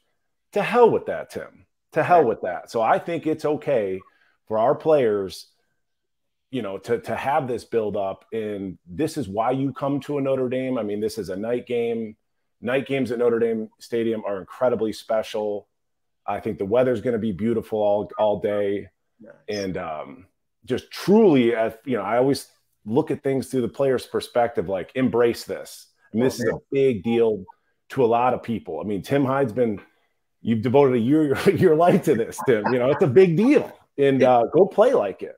Well, let's bounce off of that real quick, Mike. I've been hyped for a year, most definitely, because when you hear Ohio State, you're from the Chicago Catholic Leagues. So when you hear Ohio State, you played at Notre Dame. Notre Dame's SC Michigan, we get it. And you don't get Ohio State unless it's something, like you're saying, scheduled 20 years in advance or a bowl game. I've been to the 2 Fiesta Bowls. Not fun leaving after they lost to Ohio State. Those Buckeye fans are not cool at all. You wear an Irish shirt, man. They're brutal. So I've been to those 2 things, driving home from, Phoenix to Los Angeles. Not cool. But it's like when you hear Ohio State, what does Mike Goolsby think? What does the Notre Dame guys of yesteryear who didn't get to play in this game think about it? Gosh. I know. So it's like, if you're going to lump, this is the fun part, Deuce, if you're still watching, like this is a fun part of playing at Notre Dame. You got a ton of rivals. Schools you wouldn't even think of, like a Purdue is a rival, a Michigan State. Hate Michigan State. Some of this is the way they play the game, Tim, right? Yep. As a fan, sometimes you're as a player, you're isolated from the fan base. So coming out of it, I know I'm biting my tongue so hard, gentlemen. Ohio State fans are a piece of work, put it that way. Yeah. Like a USC, always tended to respect USC until Lendell White spit in my face. I no longer respect USC. That happened. But they've got the athletes, they've got the tradition. And Michigan, kind of the same thing. You know, you respect them. I don't feel, as an ex-player, ex-captain, I don't feel any respect for Ohio State. I just don't. I don't. You know, the program, I mean, it's had a checkered recent past, Tim, which is something that I don't think their fans ever touch on. I don't think it's something that they should be proud of. You know, you juxtapose that with how Notre Dame handles their business. Our guys go to class. I don't think it's the case at Ohio State. I mean, hate is a very strong word, Tim. And I go back to, you know, we had Tom Zibikowski on the show, and Tom and I, Zibby and I, when we were in school, we were very, very close. We would take ice baths every day, you know, separate, Mike, you weirdo, after practice. And I can remember that bowl game where Zibby played Ohio State and just like rooting for him. And, you know, I kind of have that same sentiment. There's no respect there. Dislike the program, dislike the way they operate as compared to a Notre Dame. No, that's a good point. And what kills me is you know, here's a reason why, you know, one of my big things with the Buckeyes is, man, their last 2 national titles, I don't care what they say, they've been lucky as hell. How's that? Get a PI to beat Miami that gave them that game, and then obviously them getting over, you know, with Baylor and TCU, how they got placed into that one, that drives me nuts to this day. So I'm like, I don't want the Buckeyes to win a damn thing, and they got 2 national titles. I feel like, you know, they were like gifted some of those things, gifted those opportunities a bit, and it drives me nuts. But you're right about the class. I've had a couple guys that I've coached get offers. Mike, you've been on recruiting visits. I've had a couple guys go to Columbus, Ohio, and it's just like, this is how we do things academically, kind of like what you're just kind of saying a little bit. It is a little bit different there. That's why Michigan and those guys don't like each other forever. Ohio State is just different. They don't. It just is. They don't. I mean, who's the quarterback that talked about he never went to class? Was that Fields? That was Justin Fields, right? I never went to class. I just took online stuff, handed in papers. And it's just nobody grabs onto that quote, Tim. I know. Nobody grabs onto it. It's Ohio State. Yeah. So, man, I don't know. I'm fired up. This is a biggie, and I just hope Notre Dame. All I want to win is by 1 damn point. I don't give a damn. Win by 1. Just shut up, Ohio State. That's what I want. So let's assume that Ohio State fans are going to watch this podcast. Good. Oh man, I cannot tell you how hard I'm biting my tongue. And we're not saying, Ohio State fans, that Notre Dame is going to win the game because our athletes go to class. That's not what we're saying. We're just saying, in terms of the way that we operate, we do things the right way. Point blank, period. And if we still come out and kick your ass and then wake up and go to class Monday morning, it's the best of both worlds. Without a doubt. Let me ask you a quick question, Mike. Since obviously you played in, you know, some top 10 battles and whatnot, it's like played my best games, Tim. Played my best games in those games. How many tackles in 04? You said 14? Oh, yeah, Michigan, like 14, a couple for loss, and I think I had 14 against Tennessee. And my linebacker coach didn't like me, and he rotated me out in all those games. I didn't get to play a whole game. So, you know what? Let me ask you this. Obviously, as someone with the, you know, captain in the Notre Dame, you know, the pressure. I mean, it's there. When you go in a game like this, do you feel it? Do you think about those things? Do you think of Mike Goolsby? I mean, fans know Mike Goolsby, the pick 6, the, you know, upset top 10 Tennessee. That play is going to live on forever. It's like, what are those moments like, I guess, afterwards? God bless YouTube. It will live on forever. Yes. I mean, going into that game, yeah, you're gonna feel that excitement. I can remember I lived in the city of Chicago when the Bears made their last Super Bowl run, and that energy in the city was palpable, like throughout the playoff run. Like you could feel that buzz. So that campus is going to be a buzz. Those players ought to acknowledge it. But I think really, like, if I go back in time and you're in the locker room before some of those games, and it's just like, you just get with your brothers, and it's like, this is about us, you know, and it's like, you're going to play hard. But it comes down to whatever's in that locker room, whoever's on that sideline with you. That's what matters. I mean, and then, you know, Derek Curry, I reference him almost damn near every show. You know, carried that team, that Tennessee game. At least we felt like it. I think we wanted to shoulder that responsibility, right? This is kind of what I'm talking about. And like after the game, you mentioned after the game, Tim, Derek was crying, you know, and it was more of joy, but it was also exhaustion, because it's like, you know, you were so dialed in and so focused, and this was on the road. But it's like, you know, when people say give it everything you've got, you do have the opportunity to do that as a player, Tim. It's rare that you actually do, but this is one of those games. It's like you pull out everything you have, and that goes into preparation prior to kickoff as well. You know what? Love it. I love that Tim Hyde's fired up. I love that Mike Goolsby's fired up. I think we need more fire in the show. So it is time for the collab. It's here, folks. We got John Kennedy from Always Irish. Let's go. It's very nice to join you guys. Thank you for having me. Although, Mike, I got to give you some crap for this. The deuce is loose, and then I got to follow that. Thanks a lot, buddy. I see where I'm slotted in this arrangement. Thanks a lot, buddy. Let's make John follow the big new quarterback. Great. Thanks. The deuce is loose. Somebody make a T-shirt, John. Hurry up and patent that. The deuce is loose.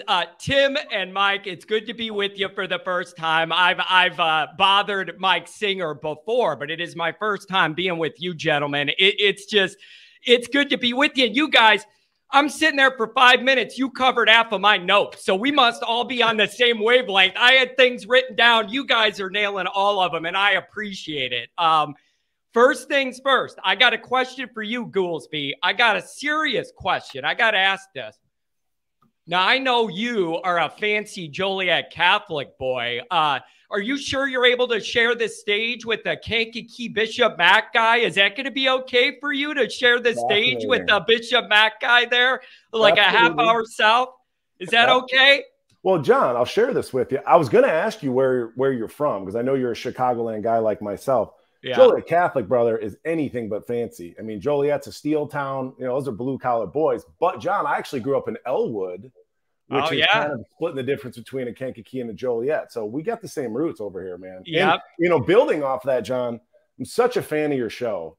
There's times where literally I've laughed out loud. You know, last season you were talking about LSU and you were like, Kelly out-Kelly'd himself. And I watched it back 3 times. It still made me laugh. That's it.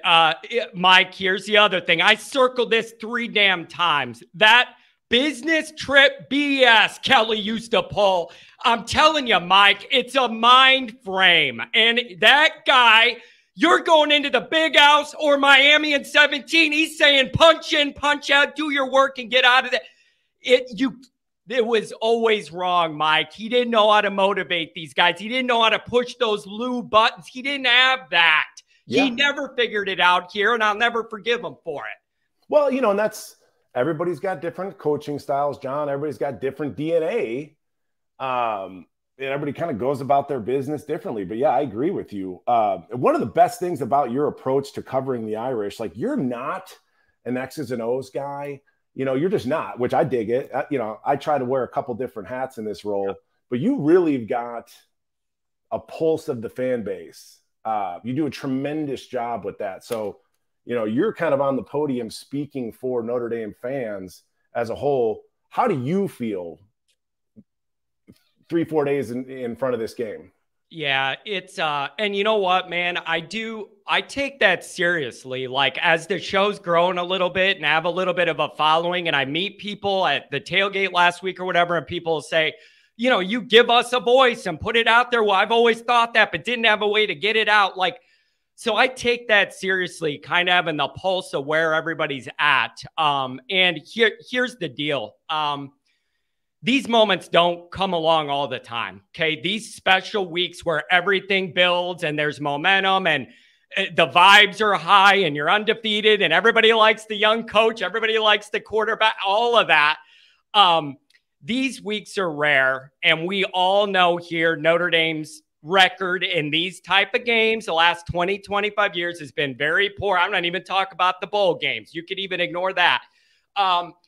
And so the first part is these moments are rare in weeks like this. Even just the build up, you got to soak it in as a Notre Dame fan. That energy, that every morning the week goes on, your stomach's turning more and more, all of that. Like, that's what this is for. Like, you guys and me, the dog days of summer, we're doing a stream. You got to come up with topics. There's not a lot of energy, but you got to keep going. This is the payoff. Like, this is the payoff. It doesn't get any better than this. So these moments are rare. They don't come along often.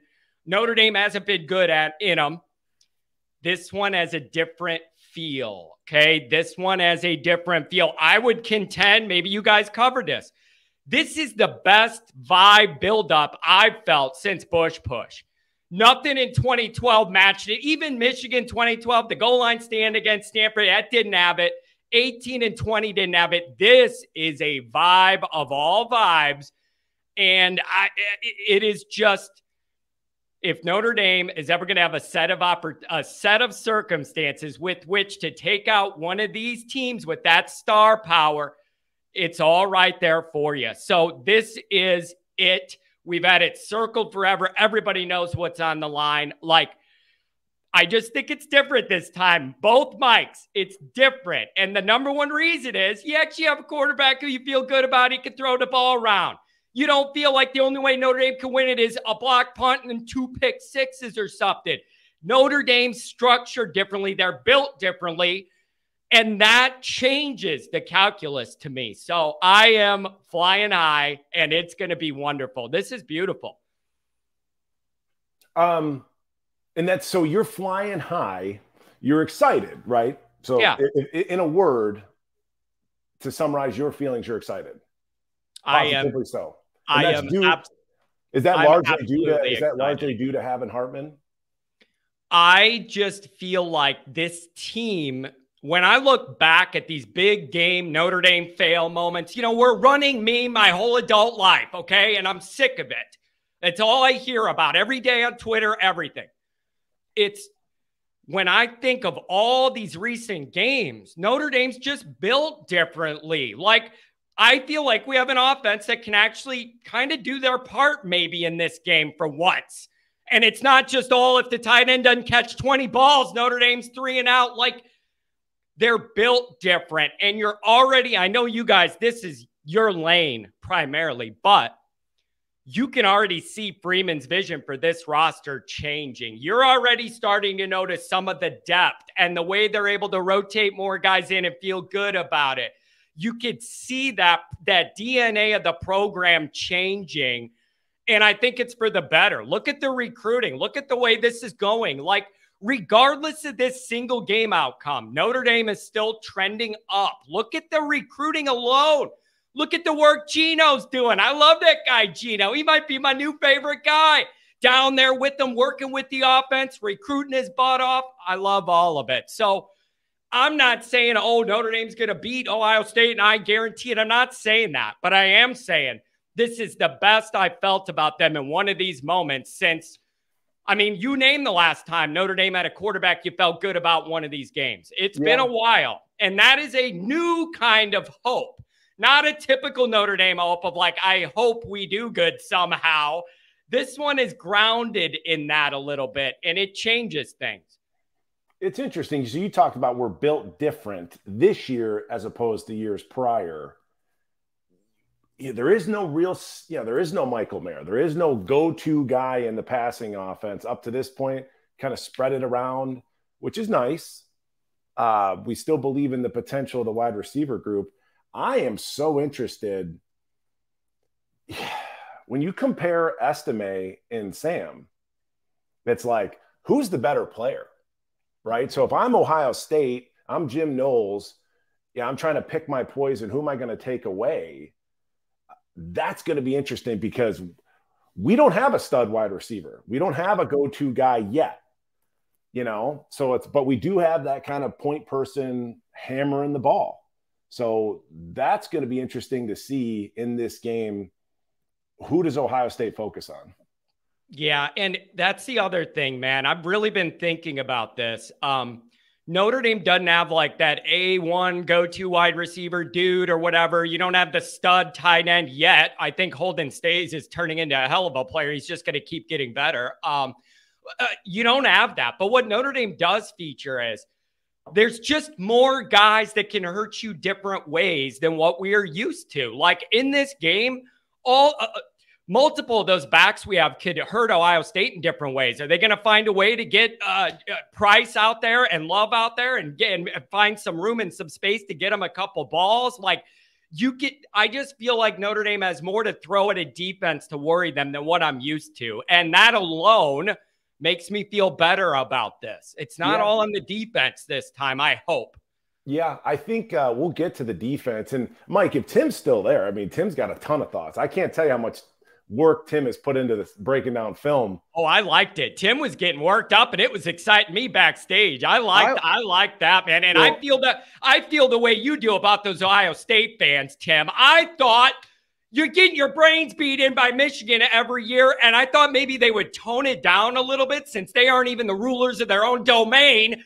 Here we are, and they're running their mouths just like ever. I thought maybe they would come down a notch when they don't even own their own situation anymore. But I was wrong. They are all full force. They're going to blow Notre Dame out. I've been hearing it all week.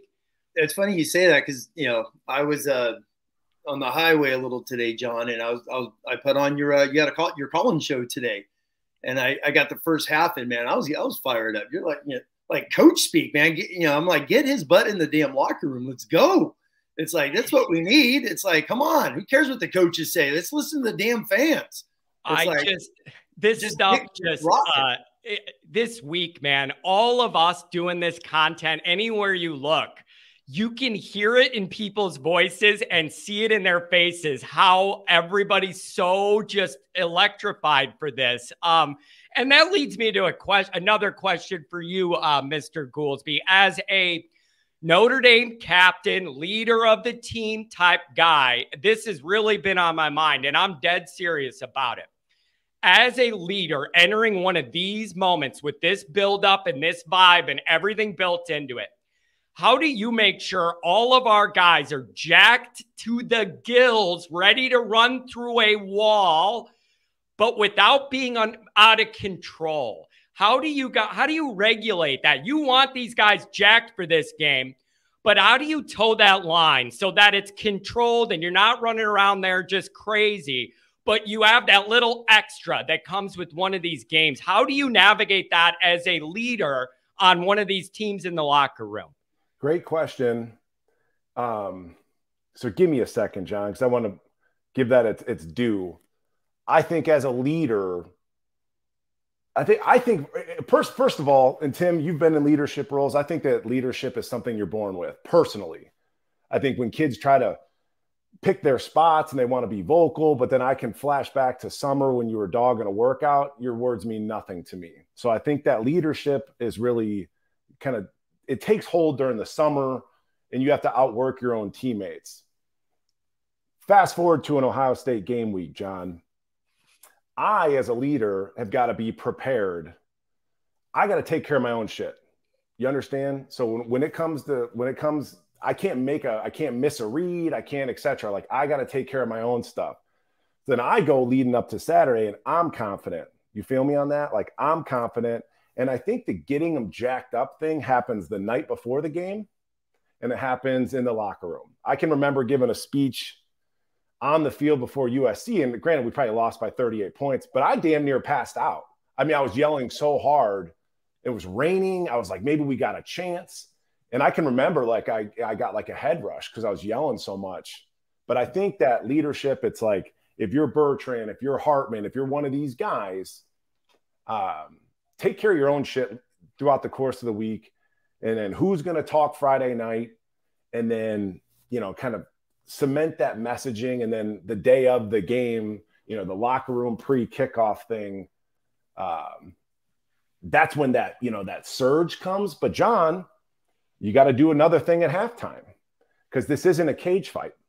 This isn't a 15-minute ordeal. This is a 4-quarter deal. So you can come out jacked up, but you have to find a way to sustain that and be able to that leadership opportunity, John, last thing to put a bow on it. Great question. Some of that leadership, in my experience, has come like in the third and fourth quarters. You know, you're going to come out, that team's probably going to come out on fire in the first quarter just because. But where are we at? Who's going to grab the mic in the huddle in the third and fourth quarter when things are touch and go? Yeah. And I Can I say one other thing, John? Can I say one other thing? Certainly. This is my Uncle Rico, moment. But you can go back and watch that TV copy of that Tennessee game. And like something was happening. I feel like the refs were a little wonky at that point. And I looked in the huddle. You can read my freaking lips. And I said, somebody step up and make an effing play. Like you could read it. And then boom, the next play had happened. Like I got that pick. So I was just like, man, something, you're in the tempo of the game. You're in the, the sway of things. And you're like, all right, somebody needs to do something quick. And I was just lucky enough to get my number called. But yeah, it's like checking in with your team throughout the course of a game. Absolutely. Yeah. And go ahead, Tim. No, I was going to say, let me say something off of Mike, because you're right. I mean, Coach Parker said something, I think it was yesterday, the coordinators do their press conferences and someone asked about the environment and all that. And Coach Parker's like, I'm not saying a damn word. It's like, what the hell am I going to say? It's like, these guys are ready to roll. That's why you're at Notre Dame. This is Iowa State. There's nothing to say. Practice, prepare yourself, and go play ball. I mean, it was an awesome quote. It was something like that. I loved it. But to go off of, you're going to come out hyped up as could be. But I know, when I've coached and at college, it's like, you got 3 hours of this. So it's like, it's not 30 seconds, it's 3 hours. Mm-hmm. In high school, hey, you got 2 hours. 2 hours, balls to the wall, energy, play your tail off, and let's go. Suck it up for this little period of time in your life. It's those types of things. But that goes back to what Gools just said, is the training. I mean, Mike Goolsby, I don't know if you know, John, his strength and conditioning coach is some dude up in Columbus, Coach Mickey Marotti. So, that's who trained Goolsby in Notre Dame back in those days. And that's obviously what Matt Balis has done. It's preparing them for 60 minutes. This game, it's really what it is. The first month has been a scrimmage. Fans have hated me for saying this for a month. Well, Tim, you can't take anyone lightly. It's Notre Dame. You're going to kick the hell out of these guys. You better, because if not, then we got the wrong leader. And I've said that. People don't like that. If Notre Dame's 2-2 going to Ohio State, who cares about Ohio State? There needs to be a lot more things done around Notre Dame. But Marcus Freeman's gotten these guys going. Coach Balis got them ready in the summer. This is what they've trained for. Same with Ohio State. They have their 3 scrimmages. It's go time at 7:42, whatever the heck kickoff is on Saturday night. And it's going to be freaking intense for about 3.5 hours when you add in all the NBC commercials. So it's going to be a war. Yeah. I got another thought. And John, thanks. I'm not going to sleep tonight, by the way. You got me all amped up after that. But sorry, man. That's my part of this, man. I'm not going to be the guy breaking down film on the X's and O's. But it's if great. you need somebody to go in there and get somebody fired up, dial it up. I can remember our first game my senior year. We're playing at BYU, lost the game. I had 2 big missed tackles, came free as a bird on blitzes.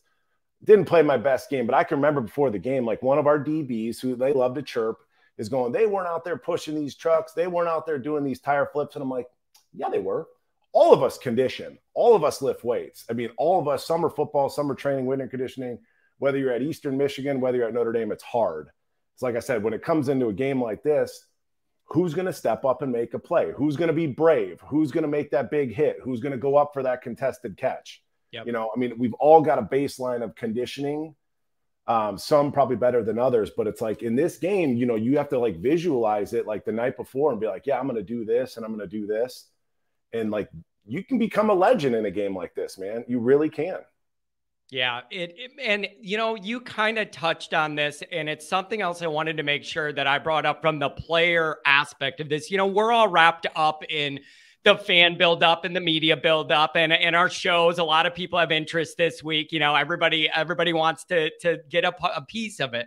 And we're all looking to the weekend, and we're all looking to Saturday. I would like to know, as a player, what is the week of practice like when you're entering one of these games? It's not Central Michigan. It's not, Tennessee State. I want to know what it's like that week leading into a game like this. Is there a different vibe around those practice fields? Does everybody know? Is there like an automatic switch where it's like, all right, guys, this is a different week and everybody just automatically gets it and they're in work mode? Or like, what's that vibe like in the practice sessions building into this kind of big game? Yeah, I mean, and we played in some big games and we were like, you know, when we knocked off Tennessee, we were like 500 or something. Like we weren't 4-0. We didn't have a Sam Hartman as our quarterback. The landscape of college football was a little bit different. So what I'm arguing, John, is that this is even going to be more ramped up in practice. But yeah, I think it's even down to the scout team, guys. You know, like if you're that, you know, redshirt freshman, it's like, damn, you know, you feel the weight of the world trying to get that team ready. I think the practices are ironically a little bit less physical in some of these weeks because I can't explain that, but everything moves faster. So Yeah. you're not gonna maybe thud up as hard because maybe you're trying to protect your teammate because he's got to go to battle in a few days. But absolutely, it's pervasive, and the speed changes. I think the sense of urgency changes, and then if you don't know what you're doing, like that, that anxiety is a lot higher. You're like, shoot, I don't remember what my check is based off of this motion. Like you're freaking out.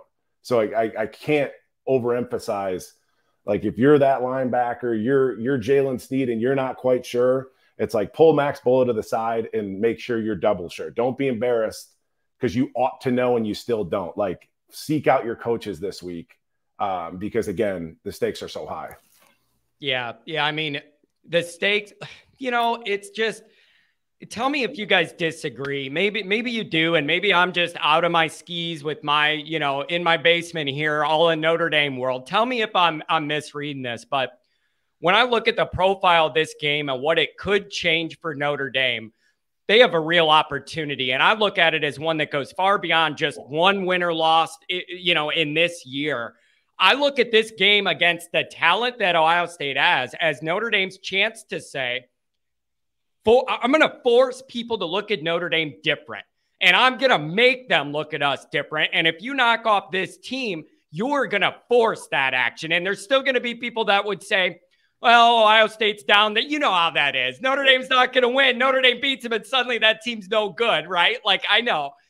But this is an opportunity, man. This could change everything. This could be Notre Dame's opportunity to say, you know what? We're trying to move from top 10, very, very good, into the bottom of elite status. And this is the first step. Like, what's on the line for this week, to me, on the upside for Notre Dame? It could change the trajectory of all this very, very fast, regardless of what happens overall the rest of the year. If you could get a feather in the cap on this one and show at full strength that you could take them on and beat them, that moves the damn needle in a way we haven't had since before I could drive.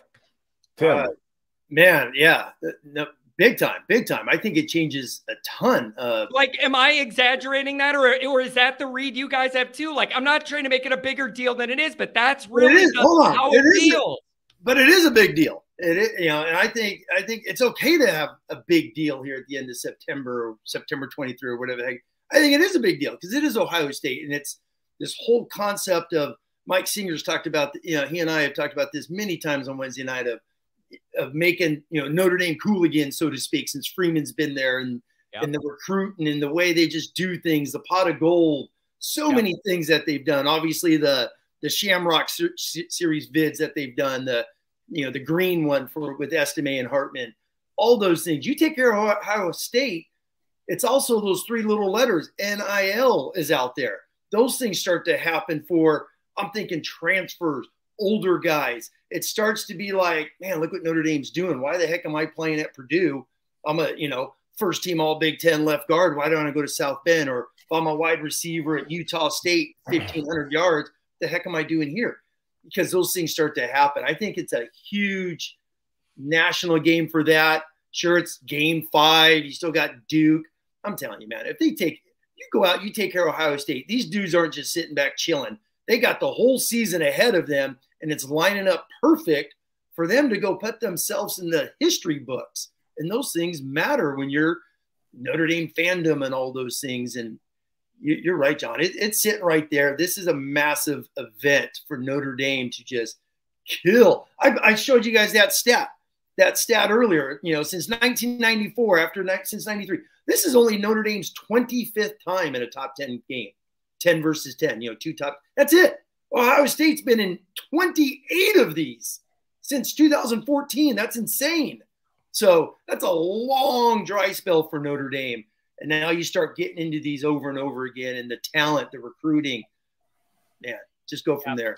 And I want to ask you guys this too, and you kind of hinted at it, Tim. And Mike Singer, feel free to jump in here since it's your show after all. Feel free, buddy. I don't want to it's your show, man, but you're just sitting there taking it all in. I was going to say, speaking of dry spell, it's been 40 minutes since I spoke, but go ahead, John. I wanted to ask you guys this, that more about this stuff than I do behind the scenes. It seems to me that year 2 Marcus Freeman appears to me to be much more comfortable, much more confident. It looks like he has adjusted some of his messaging and the way he approaches things, both in philosophy and practically. I also feel like I like the vibe on this staff. I think this is a good blend. And what I've seen the first month is they've come out as a pretty good, clean operation. Well put together. They seem very organized. Like in the games, everything's kind of, there isn't this panic and what are we doing? I'm wondering if you guys have sensed that too. Freeman seems way more comfortable year 2. And he's humble enough to admit he didn't think he knew all the answers, and he's willing to shift and adapt where it needs to be. He doesn't have that ego that some people have where he thinks he knows it all. Do you agree with that? I like this staff, and I like what I see from Freeman year 2. Let me jump in real quick on the recruiting side of things. I think it's a well-oiled machine. I think there had been some animosity maybe with some of the Brian Kelly staffs. I think especially when Freeman came in, I think there was some of the old guard and the new guard, to be honest with you.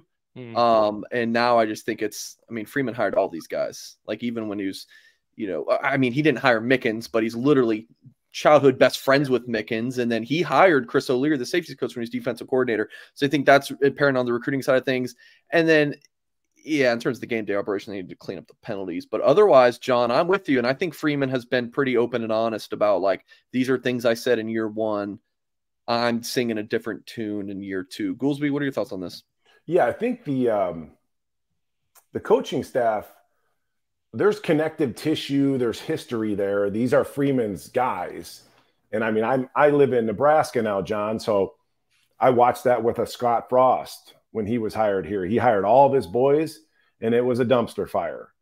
You mentioned humility. I think some of the guys that he's plugged into these roles, like a Gerard Parker, for one, to me, seems incredibly humble. He's 100% ball. Coach Reese, I don't feel like he was that humble of a guy. I just don't. With different backgrounds. And I wanted to just jump back. I had what I thought was a good thought here, John.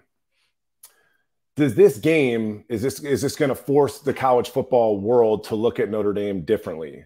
I think that Marcus Freeman has been a part of that. The guy is super charismatic. He's in great shape, great dresser. Yep. He's out there. He's at the White House. Yep. He's doing things off the field to make Notre Dame more relevant. Yep. Tim, you mentioned 3. Now, Mike, here's the thing. This is a very, very, very important thing to me. And this is something that I talk about all the time. You love Freeman. I'm just telling you. I'm a vibe guy, man. And if the vibe isn't right at Notre Dame and you're around Notre Dame enough, you will feel it and you will know, even if things are going decent, you have this nagging feeling like something just isn't quite clicking on all cylinders. Like if you're around Notre Dame enough, you start to feel that. And I'm telling you, Freeman, it's the relationships, the personality, the humility, and that matters everywhere. I would argue it matters more at Notre Dame because Notre Dame's just so unique in the way of everything. Those relationships and the way that all those vibes are matter. And I feel really good about it, man. This is a guy everybody wants to see succeed. He's our guy to hate. You know what I mean? He's our guy to hate. Usually everybody hates Notre Dame. It's hard to find a reason not to like this guy. So I just, the way he operates is, to me, the vibe we've been missing here for a long time. That doesn't promise any, championships, but I think it makes it more possible because those vibes are right. And that could just be me and my emotional Notre Dame thing, but I feel that, and I like the way it feels right now. No, I'll say as someone that, pretty much listens to every press conference Notre Dame puts out when I'm cruising the roads and things of that nature is, Freeman last year, every year was like, oh, this is, this week, every week was a different, new thingamajigger that they were going to do, a new slogan. And he, as a head football coach at Notre Dame, the rookie head coach he was like, oh my God, I'm doing all this wrong. And then finally you could start to see it turn right around that mid-season mark. And obviously the way they finished. And Marcus Freeman has been he has said only like 6 things the last 6 months. It's the same thing over and over and over again. And how do you know it's sinking in? Joe Alt was on with Andy Staples on the On3 network, a podcast today. And Joe's talking that he's saying the same words as Marcus Freeman. You didn't hear a lot of that early last year. It was, Marcus Freeman's cool, the video when he got hired, but now it's the messaging and it's that one play, one game, one life, all those things that Freeman's talks about. And it's sinking in, and these guys are living that. And that's the mark of a football coach who's willing to look at his mistakes and change what he needs to do. And I think it's awesome. I'm jumping in. You son of a bitch. Go ahead. How dare you? Ooh, I was on that finger, that trigger finger quick. Okay. Super chat from Eric. John, give us your score for this Saturday. Notre Dame by 1 million? So, I can't do that. I write for the USA Today. I can't be putting in bogus scores just because I want them to be. This goes out in the paper, Mikey. Give me some credit. So I believe I did my preview for the USA Today Fighting Irish Wire, and I think I had 31-34 Notre Dame on a field goal late in a physical battle all night. Okay. I like it. Eric, thanks for the super chat. John, I want to know, okay, because I'm sure when people are watching this, they're looking around at all of our different reactions, right? John's talking for a couple of minutes. They're all looking around. And I'm just sitting here cracking up. John, this is what I do when I watch your show. I am so entertained, but also it's good stuff. Like, guys, go follow John Kennedy, Always Irish, on YouTube. Follow. I put your Twitter under your name there too, so Always Irishing. Follow him on Twitter. Absolutely fantastic.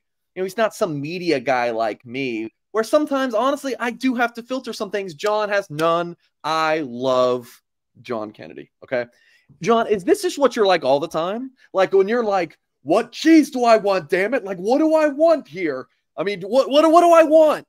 I mean, is this just you all the time? You're just this fired up. I mean, look, you got my blood rate going, man. Is this just you all the time? It's just I've gotten asked this before, and here's my answer to that.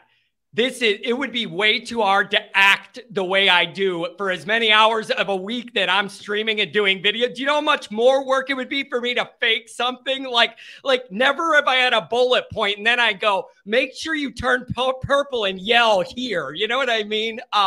But the thing is, guys, Notre Dame is what does this to me. Like, if you want to talk about how bad my White Sox are, I'll be mad, but it isn't going to have that personal touch to it. Like, Notre Dame is just different. I'm telling you, man, since I was a little kid, this is all I've ever wanted to do. There's nothing else I wanted to do. I wanted to talk about Notre Dame my whole life.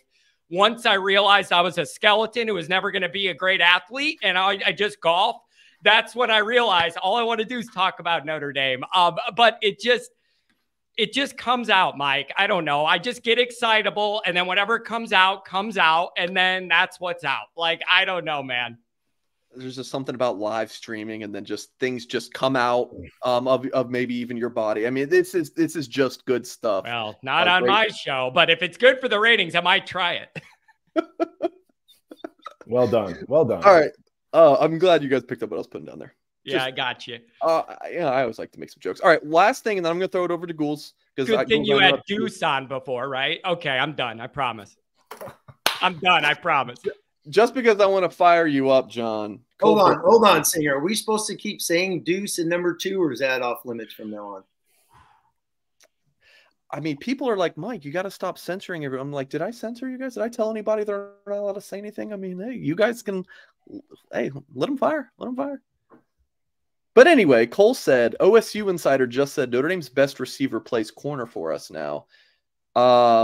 John, you have the floor, sir. Dude, these people are outrageous. I saw a video the other day on who was it? Mark Rogers, a close friend. I like Mark Rogers, the voice of college football. I did a couple shows with him. He's got a guy on there that's a beat writer for OSU saying Notre Dame fans are going to be funneling out in the late third quarter, blowout, not even going to be close. Notre Dame has no players anybody's ever heard of or wanted to recruit. And this wasn't some guy just like with a microphone. He's an OSU beat guy. So I don't understand where the disconnect is. Are we the ones misreading all of this for thinking Notre Dame matches up better with these guys this year? Or are they in OSU dreamland? Like, I'm having trouble figuring out. Maybe I'm missing the boat and I'm going to look dumb Saturday night. I don't know, but I don't see it that way. I just don't see it that way. I saw the same clip, John. Yeah, that guy looked like a Jabba the Hutt knockoff. You know, no, he was an egg with glasses. He's an egg with glasses. That's it. That oh yeah, I want to see what's on that guy's hard drive. What a creep. But yeah, but it's so on brand for Ohio State. It's just so on brand. That's who they are. It's just who they are. Oh my God. Perfect, Goolsby. That is Ohio State. Yes. I'm just glad that's on your record and not me, buddy. That was a good one. I like that. That's hey, man. Good. I got instincts, but yeah, I think, yeah, it's on brand for Ohio State. And we've got to kind of shift this conversation into talking ball. We got to. You mentioned earlier, John, again, is this a game to make people look at us differently? And I think depending on how we play, the game plan that we try to push out there, how exciting we look, that's what's going to change the narrative. So if we come out there and it's just ground and pound, and to your point, we block a punt, make some miraculous play, I don't know if that's going to shift the narrative. I mean, Marcus Freeman is doing all he can to make us hip, to make us relevant. Notre Dame, you know this, John, can be very stuffy. I love all of your commentary about, you know, the alums and sitting on their hands. I agree across the board. Marcus Freeman's making us less stuffy and we're still classy. You know, like you look at Josh Heupel on the sideline, the guy looks like shit. And you look at like Marcus Freeman, it's like we're better for TV. We just are. But in terms of the game plan, Tim, that we're going to roll out offensively, just go along with me. If we can air the ball out, if we can make things a little bit more compelling, get on a SportsCenter top 10, does that help our cause in terms of changing the narrative about Notre Dame football? What do you expect to see offensively? Oh, man, if you're asking me, I mean, Notre Dame's going to be who they are. They've been really good in 12 personnel with 2 tight ends. They're going to have to hammer with Estime. And then you and I Goolsby have been talking about these wide receivers forever. And it's like, you just need one of them, man. I have been waiting for Tyree just to take off, and this is the game to do it. So I would love, I'm hoping he's the MVP because he's got the wheels to do it. So I don't know who else does on the outside, use him a little bit, but yeah, your ESPN comment to me just has to be one play. Just got to have that one play that's just played on a loop. It starts the show every single hour on top of the hour. And man, I'm going to talk about this until the game ends. But I mean, this is Sam Hartman. That's why he's here. He's not here for Central Michigan 350 last week. Who gives it? Seriously, who gives a rat's ass, right? It's like, it's Ohio State, it's SC, it's those things moving up. It's Ohio State. That's why you're here. This is his 50th. I can't even count to 50. It's his 50th start. It's like, my God, use all that experience. And, and Singer and I know Goolsby, we've chatted about it 1,000 times. It's like, he's not, there's no alpha, there's no Michael Floyd, there's no dude on the outside, there's no Claypool. So he's using his experience and finding 1 of 5. And he's got to find 1 of 5 because the Buckeyes are fast as hell. They are blazing on defense. So he's got to find 1 out of those 5 when he throws it. And I think this is going to be a game. He's got to throw it 35 plus times in this game. Yeah. And then let me ask you guys this. You're talking about, some of the plays and what we might want to see. And I don't know the answer to this either. You hear about teams holding stuff back, you know, for a big game, or you don't want people to have film on what you want to do. How much do you guys expect to see new that we haven't seen yet on either side of the ball? Anything coming from Notre Dame? You know, I just don't know what's realistic or not, but surely there's got to be a couple wrinkles they didn't want to put on film for Iowa State. But what would you anticipate those that might be, and how much of that you might get? My wrinkle is motions with Tyree, some sort of a wheel route with Tyree. Yep.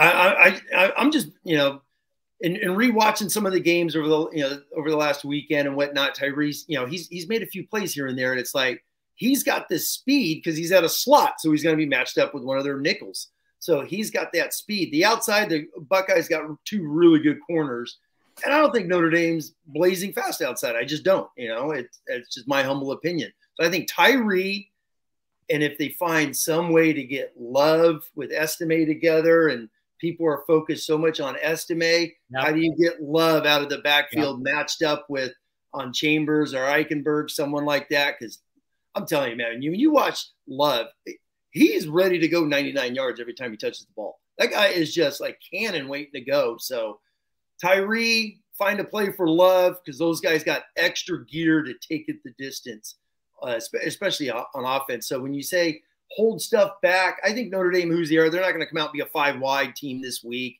They're really strong run game, really strong tight ends. They're going to feed Estime 25 plus. You're not going to see the whole 5-headed monster this week. You're going to see 1.5. So feed him, but find your two fastest dudes on the team, get them the ball somehow, some way in a secret formation that they haven't shown. I think just to add to that, when we talk about wrinkles, John, you know, expanding the playbook, we've got stuff holstered, stuff up our sleeve. We tend to think about on the offensive side of the ball. I could see, I'm building off of what Tim said. I think Tyree is a mismatch piece. And as much as Ohio State loves to bring those interior kind of delay blitzes we used to watch with the Bears, John, with Urlacher, you're going to see a lot of that stuff. I could see a screen to a Holden Stays, like a middle screen to a Holden Stays. I think in addition to Tyree, you know, I'd love to see Raritan come back this week, but I think he just gives you a bit of an edge athletically. And then defensively, I don't still quite know what our defense is. I mean, there's probably too many wrinkles. I mean, last night, Tim, I went back and watched the NC State game again. This Aztec package, holy smokes! On one side, we've got Marist walked up playing over the tackle, 5 technique, and then poor Jordan Botello. This is the 5th or 6th position he's played now. He's playing 3 technique. You know, so out there you got Marist at 230, you got Jordan playing inside at 250. And then you got Cross and you got John Baptiste. It's just like, boy, if we were ever vulnerable, I think, John, Ohio State's going to try and run the ball, but run it right at us out of that formation. I mean, shoot, motion a wide receiver back in. I mean, yeah, Golden's defense scares me in this game. But offensively, my little nugget might be like a middle screen to Holden Stays. I could just see it. Yeah, I like that. You know, my mind went to finding a way.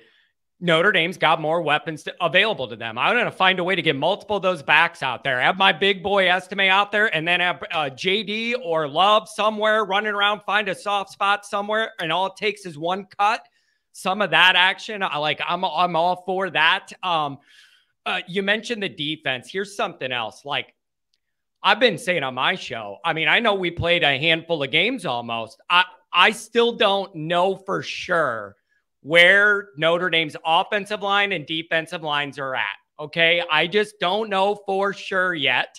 You know, you got a good little taste of it against NC State. I mean, that's fine. But like, I want to kind of reserve until after this game. I've been saying check back with me.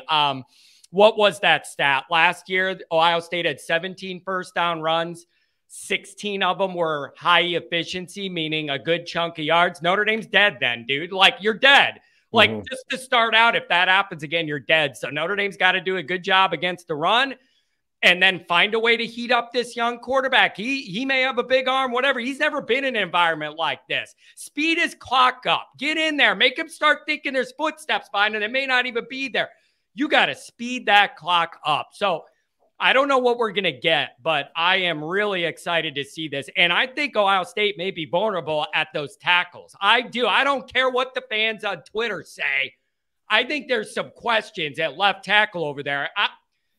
If ever there was a time to get around the edge for a night, this would be it. So I want to get those answers. No, I was going to say he is. Yeah, their left tackle, the San Diego State guy, is their lowest ranked guy per Pro Football Focus by a mile compared to the other four. But man, John and obviously Goolsby's a defensive guy.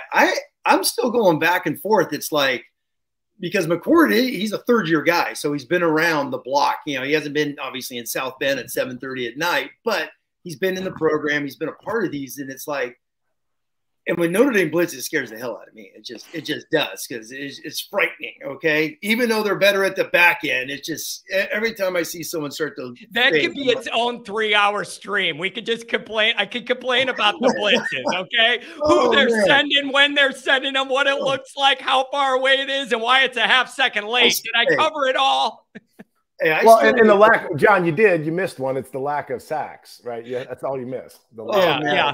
I mean, seriously, I still wake up 2 a.m. sometimes. I'm just a little thirsty, walk down, and it's like, did I just see a double safety blitz in Columbus? I think of this about 6 times a week, so it's still there. But it is frightening, and do you just drop? Because the Notre Dame D-line, are they going to get pressure out of the front 4? Do you just play it safe? Do you just cover? It's going to be a wild twist to see what Coach Golden does. Dude, Tim, you're making me feel good. Tim, you make me feel good. I thought I was the only guy laying there at night with my Irish head on the pillow, tossing and turning this week. It was like 1 in the morning last night, and I couldn't sleep. I got out of bed and wrote an article because I'm like, I can't go to sleep anyway. May as well do something useful. I'll just type it up. You're making me feel normal, Tim. You may want to go get checked out. All right. Because Goolsby and I, when we talk X and O's and we talk defense a lot, it's like, what are the fits sometimes? What are they doing? Are they trying to overcute it sometimes with some of these safety fires and all that stuff? But I'm just nervous because who's covering those guys? And if you're going to be an all-out blitz guy, this game may come down to how does DJ Brown and Ramon Henderson cover slots when they're bringing Harper and Watts and guys like that. And that just gets a little nervous sometimes. Outside, I think they're going to be fine. I think we're going to see NFL wars outside with Hart and Morrison matched up against their 2 freaks. It's going to be awesome to watch that. It's going to be that inside. Same thing on offense. It's going to be the guard play. Coogan and the Rock. How's Rocco hold up against Mike Hall, who's a hell of a pass rusher? So it's going to be that up the gut safeties and guards probably on both sides. I laughed really, really hard because I pictured Tim getting up at 2 a.m. and thinking Notre Dame ball and being like, I might as well go deep into some archives to do some crazy statistical research. Because Tim, I see you doing that. I've enjoyed this so much. This is just not ending anytime soon. Tyler and Jack, I know you guys are backstage. I don't know what to tell you guys. I can't stop this. This is just too good. Michael, I'm going to throw it to you. This is just amazing. I'm having such a great night. Mike, go ahead. I'm thinking of John and Tim. Both of you guys just can't. It's like Sleepless in Seattle with like a Notre Dame spin, These guys breaking down film late at night. But I think our role here, guys, isn't to be like create panic, right? Because we can be concerned about interior O-line play, right? We can be concerned about bringing pressure because we don't want to rain on anybody's parade, but it's just something to watch. When you're watching that game, can Riley Mills, Howard Cross, they get plenty, Tim, opportunities to beat a guy one-on-one in a pass rush scenario. Like you see a lot of bull rushing. It's like, God, where is a move? Al Washington, can we teach these kids a move and maybe a counter move? I can do it with high school kids. I'm sure Coach Washington can do it with a D1 athlete. But back to the offense, defense. I listen to a lot of sports betting podcasts, gentlemen. You get an interesting perspective. Bet the Board, college, just give them a little shout out. Bet the Board, do it. They do a tremendous job breaking down games. Thus far this season, Notre Dame defense has created a 10% havoc rate. Not great. Run stuff rate, Tim, 17%. So based off of the schedule that we played thus far, all those cupcakes, you know, and 17% of the time, like they're getting quick math, 83% of the time they're getting plus yardage. I got it real quick here. I got the stat. Notre Dame's got 17 TFLs for the season, 17 against scrimmages, 17 TFLs, tackles for loss. Four have come from the starting front four in 4 games against a 1AA team that Tennessee State is not. If Youngstown, Ohio State played, obviously, Youngstown would have beat them 42-7. I mean, come on. So that was not a good football team. And this is what we're saying, Tim. So this what scares me. 4 TFL, 4 havoc pressure plays against the run, and they play Navy. That's all they do is run. So that's a little interesting tidbit when you look at their totals. And you're not knocking the players. You're knocking the scheme, because it seems like, John, you turn the damn game on and there's people blitzing everywhere. But it's like, where is the havoc? Where are those negative plays being charted? So that's what I'm going to continue to watch this game. But I mean, I think we load the box up. Kyle McCord, to your point, Tim, he's been around. He's got a hose for an arm. They've got first-round draft picks. You know, the wide receiver room is just littered with them. But, you know, McCord's stats, he's 11 of 29 with throws 10 yards plus in the air downfield, like depth of target, right? No, so not great. So, John, we love our corners. Best corners we've had since my ex-teammates, Vontez Duff and Shane Walton. Yep. So can we load the box and just trust those dudes to go be dudes? That's another thing I'm going to watch. Yeah. And when I mentioned earlier, Notre Dame's coming in more equipped, it's easy to think about the offense with the shiny new quarterback, but on the back end as well, that's also a feature we have not had enough of. You know, you would have Julian Love back there, you would have Kyle back there, but the issue always was, fine, but I need 2 or 3 of each. I don't need one of them. You know, I need 2 or 3 of those guys. So that's also encouraging on the back end. But I just, all of these matchups, it ends up coming down to the oldest thing in football. Who's going to make plays at the line of scrimmage? Who's going to own the line of scrimmage? The other thing is, I think Notre Dame's going to need to make some big plays here. Benjamin Morrison, do you have another Clemson in you? Because we could use that one this week. What about Cam Hart? John? Right. Yeah, we're going to have to do that, I think, because we know the firepower they have. So if Notre Dame could steal a couple there. And then here's the other thing. You guys mentioned this when I was backstage. You talked about who flinches. Too many of these games, there seems to be a point where something goes bad on Notre Dame, and then everybody sighs, and it snowballs, and before you know it, it unravels on us. Who flinches, and how do you make sure it's not us? What is that moment where we hit them in the face and they're at our place and they realize this is different this year? Like, I want to see some of that from us. God, that's, man, all I thought about as you said that is the Clemson playoff game. It's like, Julian Love goes out and Vaughn gives up one pass. Everyone freaks out. Ian Book's got a couple guys wide open for, touchdown passes and just panics, doesn't get rid of it. Jeez Louise. Yeah. And by the way, good job by Clemson's coaching staff. They saw Love out, and the very next thing they did is go to that guy, and that was brilliant coaching, and I give them credit for that. But that's a great point. Real quick, John, that's a great point. You say don't flinch. That's obviously a famous, that was a Holtism that he just pounded into his program and his players. Don't flinch. Make them be the first one to flinch, give something up and whatnot. So, you're right. I think that goes back to the messaging. I think Freeman's saying that when you hear him speak, he's got so much of those things he's trying to incorporate in these kids of just 60-minute game, keep playing. It's one play. You're down 14-3. Who gives a hell? You got another play. Just keep going. Get back into it and fight like crazy. So I think that's, we're going to see that. But the defense is going to be fascinating to watch because John is so correct. They got corners.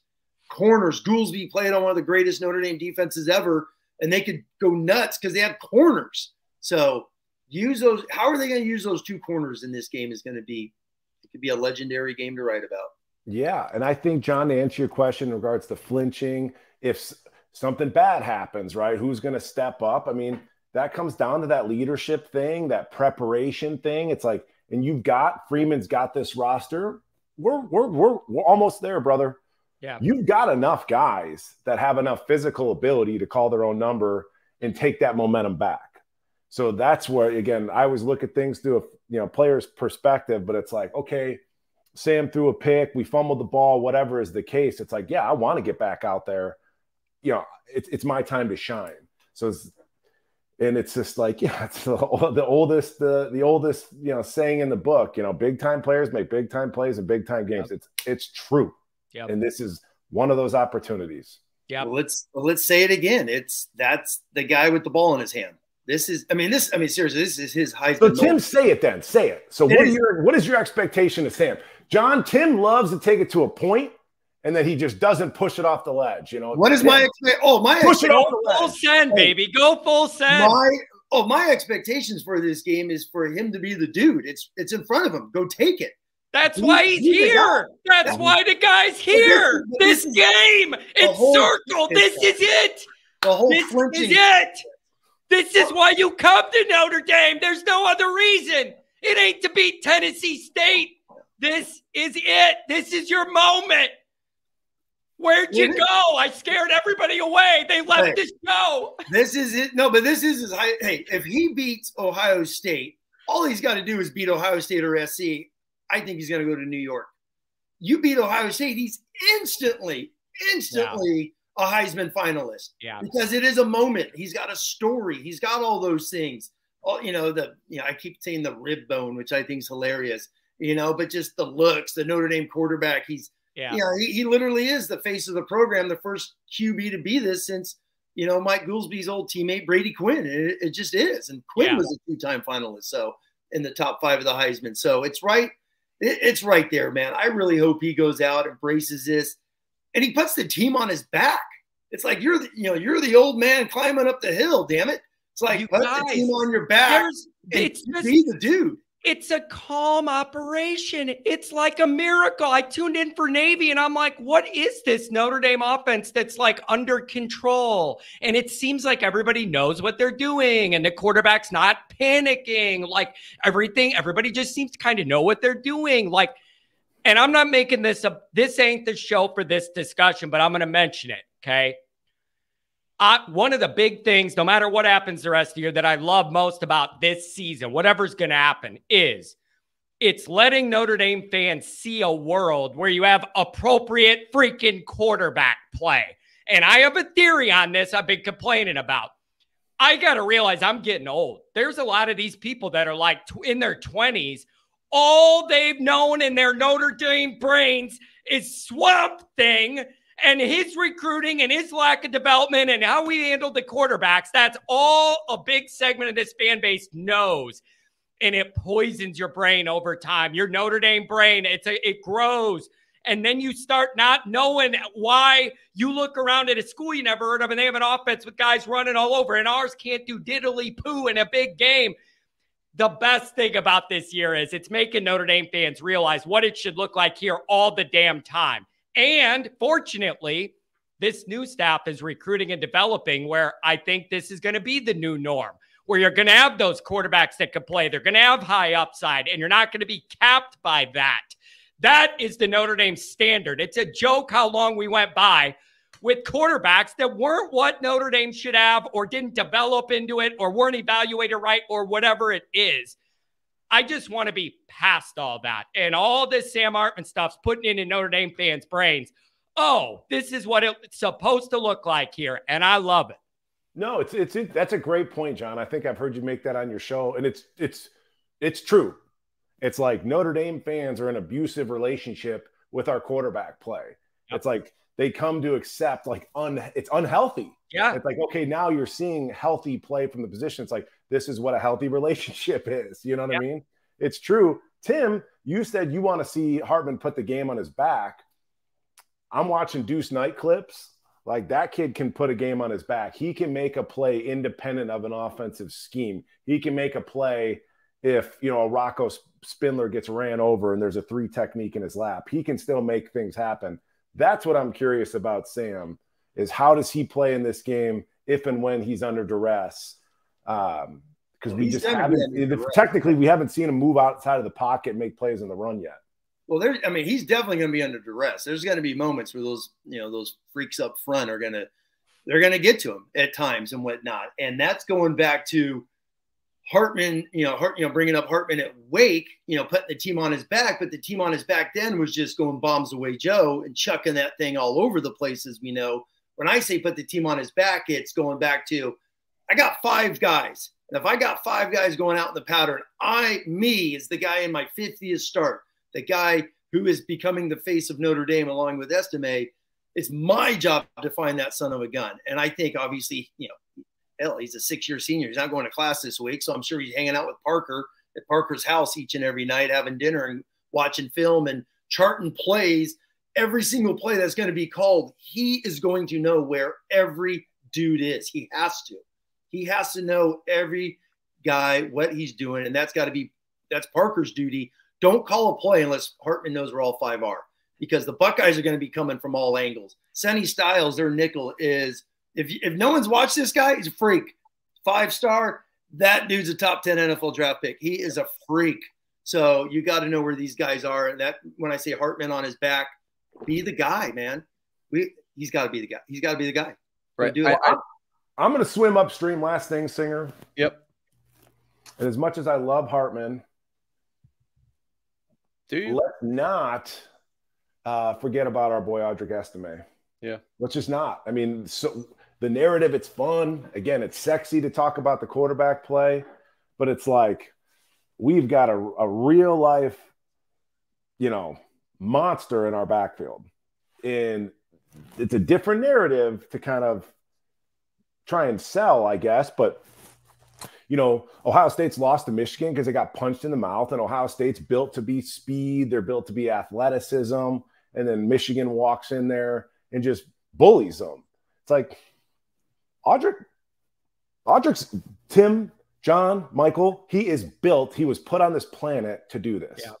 But will Notre Dame's offensive line support that effort enough against Ohio State's defense? Like, sure, if you're just going to let Estime run people over, he will. But do you guys have concerns about interior O-line players? Some of that run blocking, how's that going to go? I mean, it's Keep there. Me up at night. No, exactly. It's there, but Pat Coogan's been he's a surprise player of the team. He's been absolutely unbelievable for coming from nowhere, and now he's the dude at left guard. Rocco's strength is run blocking. It sure as hell ain't pass blocking. It is bad. So, that's where, Ohio State's going to run the fires, the twists, as Goolsby's talked about, right up Spindler's ass. They just are. It's going to happen. So just be prepared for it. But, man, if they could just get enough blocks to make it, and when they go 12 personnel and they run duo and they just basically the 2 tight ends are creating an extra gap is what it's doing. And he finds that gap, which I will give kudos to Estime. He was not good last year at finding cutbacks. He is unbelievable at finding the littlest seams this year. He is making subtle changes in the block. So yeah, I'm with you. He's got to be a 25-plus carry guy. Hartman throw for 35. Estimate 25 plus. And that's a good balance, Tim. I like that balance. And Notre Dame's going to need some balance to keep Ohio State a little honest here. I like that blend. John, I feel more confident in our ability to block the run than I do the pass. I mean, if I'm going to lose sleep, it's going to be over Rocco Spindler just being able to compete laterally, athletically, and even Blake Fisher to a degree, which is good because hopefully Blake comes back if he doesn't have the strongest showing. Yeah. But the other thing, too, is like just from a linebacker perspective, John, like Audric, the way he plays, he's almost like having another, like maybe a half a blocker just because of the way he's going to run through every single arm tackle. You feel me on that? Yeah. So it's like you got your 5 guys down, you got whatever. We're in 12 personnel. We got 7 block. Well, actually, we got 7.5 based off the way Audric carries the ball. So I'm personally – I kind of want this to be the Estime show. Yeah, I'm all for it. And we don't have enough hours in this stream for me to go in on O-line U. And I have real problems when we're O-line U. And then in the biggest game of the year, we put up 56 rushing yards, but we're O-line U. I always have a problem with that. To me, you should be performing your best as a unit against the best teams if you want to be O-line U, not putting up 54 yards and calling yourself O-line U. Let me push back on you, John, for a little bit, okay? There's only 5 of them. If Ohio State is bringing more than you can block, there's nothing the offensive line can do. So then what do you have to do? You got to put the ball in the air a little bit. Right, Or, but I wouldn't be complaining about that if we ended up winning the games anyways. There are always games where we rush it for 56 and throw it for 100. Who gives a damn, right? Like, I got an answer for you. If we ran it for 56 and still beat Georgia, I'm not going to be as mad. But I'm just saying, I need a little bit more production in the biggest moments out of that group. It doesn't even have to be a lot to give Estime daylight and to keep Ohio State honest. Just give it to me this night. So let me just jump on a point real quick to Goolsby, because Goolsby and I were, chatting the other day where Mike's just like, he fully thinks, you talk about this, Gools, is Ohio State's going to hammer the ball. And I kind of like that because he's sick of this narrative of Michigan's hammering me each and every year the last 2 years. And what was he so proud about last year? The way they smashed Notre Dame in the last 2 quarters. He talked about that. He talked about how his O-line took over that football game and bullied Notre Dame. So, there's nothing more humiliating than that either. When a team is going to run it on you and everybody in the building and everybody on TV knows they're going to run it and there ain't a damn thing you can do to stop it. There's nothing more humiliating in football to me. Getting ran on when you know it's coming, there's nothing you can do. Well, I think Goolsby's right about that, where Day might come into here with his, his quarterback only in his 4th start, and he's got 3 backs that are dudes. And just be like, stop me, Notre Dame, with, Howard Cross and all these other guys. Stop me. The over-under for this game, total points opened at 57. I just checked and we're talking tonight. It's down to 55.5, right? And I said in my last show on Sunday, I said, I'm betting the under. That's what I see. I mean, McCord coming into this environment, and we can be had in the run game, John, because we just don't play straight up. Back in the Stone Ages when I played, brother, it was just like, you're in an over front, I got this A gap and I got this B gap. And it's like, let's line up and let's play. And Al Golden's, looping people and dropping people. And it's this designer, I'm going to start calling it the designer defense. And it just doesn't work in a street fight, and I think coming into this environment, it's going to be a street fight. I expect it to be, it would not shock me if it's zeros on the scoreboard coming out of the first quarter. I think it's going to be that type of a feel you out kind of game. They're going to take their shots. We're going to have to take our shots.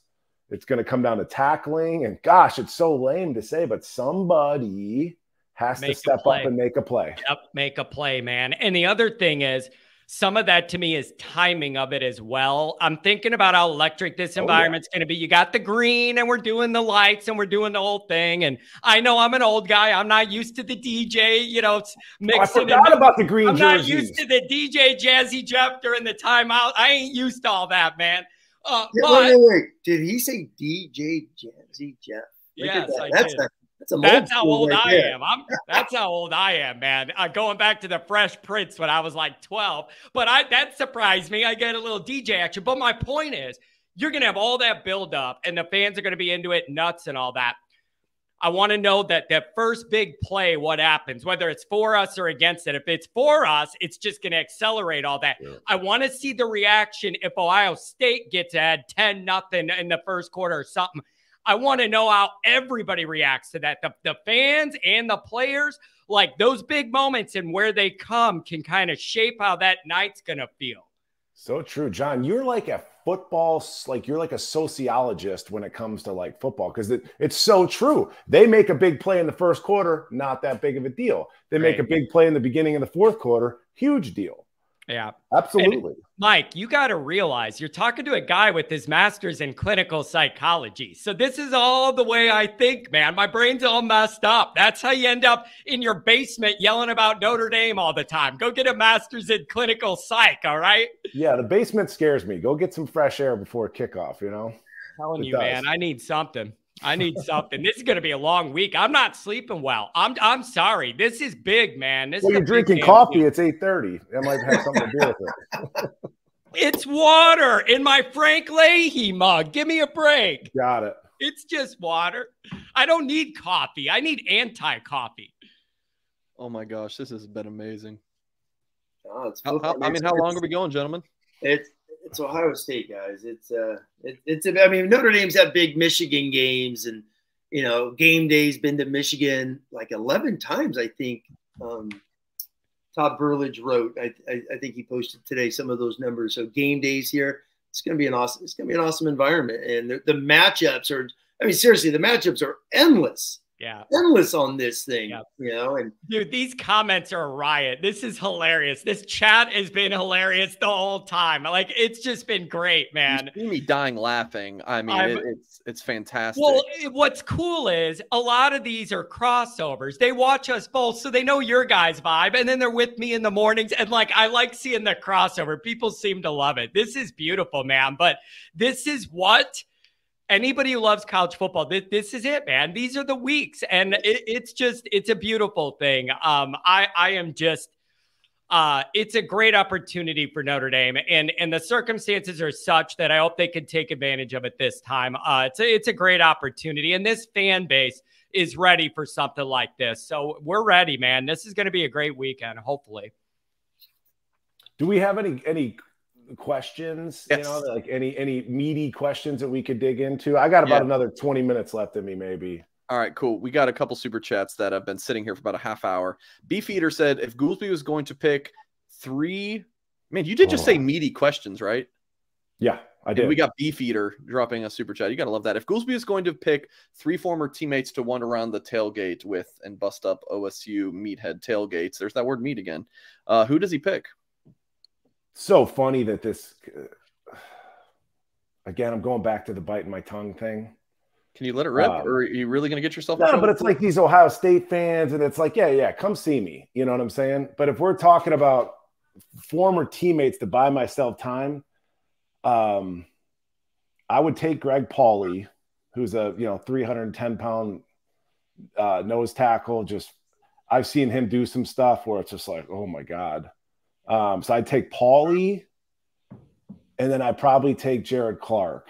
Like, if we were like, backs to the wall. Jared Clark was a wrestler, just one of those dudes, like, him. And I'm like, I would never want to mess with Jared. I just wouldn't, Zibby?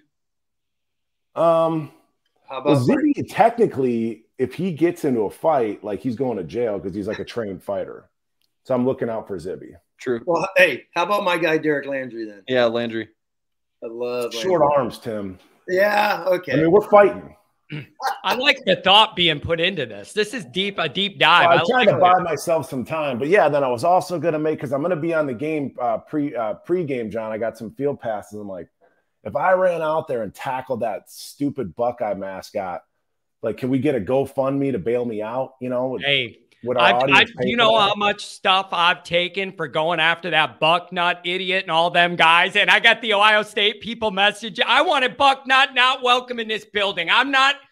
Don't get me going on this. The last thing I want is a Notre Dame home game, and it's all green, and NBC, our home TV people, are going to zoom in on that idiot in face paint and make him the show at our place. I'm already mad about it. It hadn't happened yet. Okay, I don't want to see it. And when I said that, then the Ohio State people go, oh, you don't know what he does for the community. He's a good guy. Yeah. Well, that's beautiful. Do it in your community. Stay out of ours.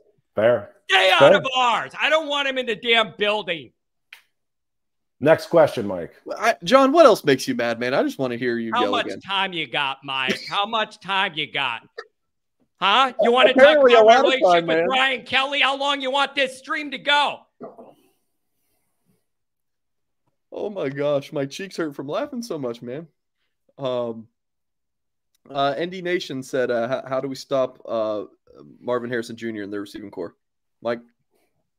I would maybe kick the ball over to Tim, but I'm of the mindset, again, just simplify things on the defensive side of the ball, leave an extra guy in the box. Let's take away the run first. Harrison's probably going to get his. How good is Benjamin Morrison truly? And how good is Cam Hart truly? I think athletically, they can stack up. I don't think, I'm just saying, like, Cam Hart's on that preseason freakazoid list or whatever. Like, kid can run, kid's long. You got two dudes. So I'm of the mindset, let's take away the run and let's force this young kid to complete these deep balls personally. And I love to have that luxury of that. Maybe they don't need extra help. You know, I like Xavier Watts more in the box. I said this preseason, let Ramon Henderson play center field. Do not ask him to come down and make open field tackles. That's not his thing. It's not a knock. Just let him play center field and let Xavier go down there and get his nose dirty. But I feel pretty confidently, and that may change, but I think we can let those corners go one-on-one at least early. Why not? Yeah, my first thought on covering Marvin is I went right back to 2019 with Hamilton, always over the top of Michael Pittman at USC. They played a box and one on him, always had a guy over the top of Pittman. They're like, you're not catching anything deep. And then everyone else just played man, but they gave up runs. That was what Marquise Stepp, the ex-Notre Dame commit guy, right, at SC. He had the nice night. Buckeyes running backs are night and day compared to him. So that's the scary thing. That's one thought. And then you just play man and, you're just like, okay, throw to Stover, force it to the ex-linebacker playing tight end, make him beat you if he can. Fleming is their other slot, but Fleming doesn't I thought he was going to be a lot faster. He's a big, thick slot is what he is. He's like a Jaden Thomas type player. So Notre Dame could match him up and play him one-on-one, but I'm scared. Hey, Mike Goolsby, I am. But I started thinking about, because Notre Dame lives in nickel, and Ohio State's number one football play is outside zone, man. They just build a 5 guys, big asses. They're all 325, and they zone block like crazy on outside zone. So I'm like, well, how the hell are you going to stop this thing with 6 guys in the box because they're living in too high? So, which goes back to Watts has to – I mean, they got to insert him like a mad dog against the run. And your point, Henderson's not good. I'll be very nice. Not good inside the box when he's trying to make a tackle. Keep his butt deep as could be. Sounds like we're both worried about Ohio State's run. Just run, just the matchup, because Notre Dame lives in nickel. They live in nickel, so that means you only got 6 in the box. Well, they got 6 blockers, and you got to go fit up and go tackle that running back, which means they're going to end up playing a ton of man free or some combination of that. Going back to your point, Goolsby, of Hart and Morrison, you're on these dudes, play. You want to get drafted, you want to make money, play.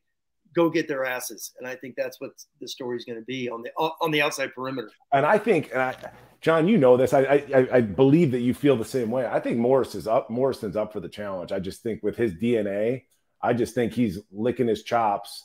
My question comes down to Cam Hart, 5th-year senior. John, that whole leadership piece we talked about 2.5 hours ago. Yeah. I mean, there's an element to that here. Yeah. Like, Cam, please go make a play. Yeah. And the thing with Morrison is, do you guys get the vibe? I feel like he's got that secondary player gene of like, the bigger the moment, the better the matchup, the more high profile that guy is. I think the more he gets in that zone of like, I'm going to go wreck this game and do what I need to do. And so it's just good to see guys up for that challenge. Sometimes I think the mentality of Notre Dame's guys back there, sometimes it doesn't feel to me the way it does some other places as far as wanting to just kill people and be that dude and have that gene.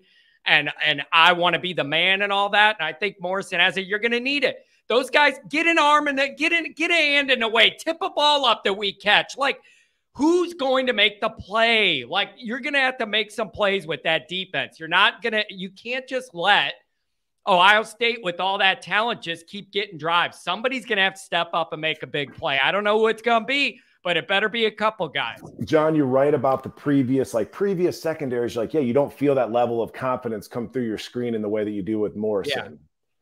The reason being, bro, because we didn't have the athletes. Yeah, because they weren't as good. I mean, imagine being that 3-star corner going up against. Yeah, we did. They know they're beat. It's like going. I mean, that's why so many people lost to Tyson. They know they're going to get knocked out walking in the ring. Yeah, it was the same thing. So now Morrison wants to show you how talented he is. He's looking forward to that stage. Hart, to me, in terms of his energy, his his flow or whatever, I think Hart presents as I'm better.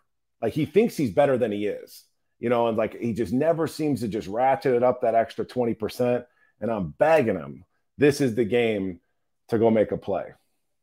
Yeah, man. There's just so many nuances here and so many questions everybody has about each of these teams and all of these matchups. And I don't know if we're going to get all the answers, but we're definitely going to learn a lot about both of these teams. And another thing is too, I was trying to think of this before I came on the downside. Should things go bad for Notre Dame or they don't pull this off? And there isn't a lot of positives there, but here's one of them.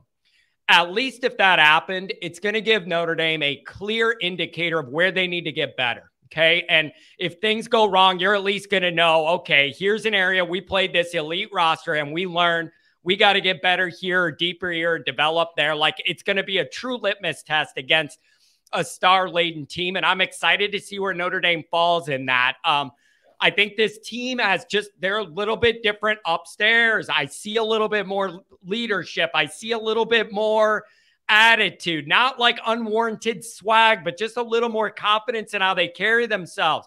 There's these little indicators that just tell me I like the vibe. I like the vibe. I feel like I'm just kidding. I like this comment from Good Luck Chuck. But seriously, I do feel like one thing is talking about turnovers for Notre Dame to go make a play is that Notre Dame needs to take care of the ball. We can't have any Estime fumbles. Oh, yeah. Hartman, dude, if you get hit, you gotta hold on to that ball.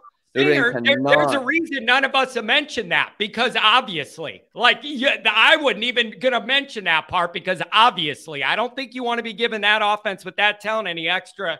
And Hartman has no interceptions. This ain't the time to put one on the ledger. Well, that's going back to, I think we started to talk about that earlier. Hartman, at Wake, chucking it up deep. A lot of his picks were deep down the middle, trying to attack, trying to make something happen. He had to do everything. Yeah, it's a totally different setup. He didn't have that kind of support there. Even the line and all that, and no run game. He had to do everything. So then you are throwing balls that are going to get paid. It's a different ball game now. Well, I'll say that's very disciplined of Hartman not to go back to some of his instincts at times, because there are times when I'm watching, doing the rewatch, you see him. He wants to look. He looks deep a lot, and he almost takes a side, boom, dink it to a back. He throws to the backs like all the time, so he's always checking it. He wants to throw deep. He is looking, which goes back to some of our concerns about this team is, does he trust those guys? The best thing Sam Hartman did at Wake Forest, we haven't seen one play of it this year, going back to a wrinkle, back shoulder fades. He threw back shoulder fades night and day, especially in the red zone at Wake. Haven't seen one. Is that because the outside guys are just not good at catching them? That's what I was going to ask. Who would you want to be that guy if you were going to go to that for Notre Dame, if you were going to throw that? And is that why they're shying away from it? Because he could throw that ball. Is it the other end of that equation that has them hesitant? Hey, John. Yeah. What do you think about Brian Kelly? Hey, real quick, let's answer John's question. Yeah. Who's going to catch that jump ball? In the same way we're talking about these DBs, our DBs going out and competing, flip it over. Our wide receivers have got to go compete for a ball. I think Jaden Thomas is probably that guy. I mean, we're talking about athletically. On paper, it ought to be Tobias. Tobias is still a run underneath it guy versus putting his foot in the ground and going up. But I think Jaden Thomas, just with his build, he's an older player. He understands. Beefy, man. He looks beefy running around out there. Don't he? Looks like he's built like a brick upstairs, kind of. He's a beefy dude. I like it. And then again, everybody's beefy compared to me, but he literally looks like a rectangle. He's beefy. I like him. They use him as we'll run that counter play. He's the third blocker. He wraps like a pulling guard. Exactly. He's the second tight end when they've been doing that super counter, as I call it. When I chart it, it's like boom, he's the third guy pulling up, trying to find Mike backers, for crying out loud. So, but Larry Fitzgerald vibes from Jaden Thomas when that blocking. I love it. Okay, but all right. So that's Larry Fitzgerald. Did Larry Fitzgerald pull and block Mike backers, which means can Thomas catch the 20? The 20-yard deep out route that needs to be done against Burke and these studs that they got on the perimeter. These dudes are fast as could be. So. The back, maybe they've been holding up. Going back to John's point, what have they been holding back on? Maybe it is the back shoulder fade. Maybe this is the game to do it, because they play quarters man. They're going to line up and say, I got you. They have zero zero fear of Notre Dame, I believe, of their offensive personnel matching up against them. We're not running by, Tim, we're not running by anybody. No. Well, then, but then that makes me want to ask, is it important that Notre Dame at least tries to maybe go that route and take a couple of those shots just to show Ohio State they're willing to do it? Like, is that something that's in play just to show we're not afraid to do this, to try and at least have it in their head that they can't just forget about everything on the back end and creep up on us? No, I'll say they do it. They did it last year with Tyler Buckner. I mean, Tyler Buckner threw 5 deep balls. I'm talking 40 yards down the field. So they will definitely try it. They did it last year and in this game. So they're going to have to, because of the structure of their defense. They sell out. Yeah. I mean, Jim Knowles and these guys, he's going to sell out.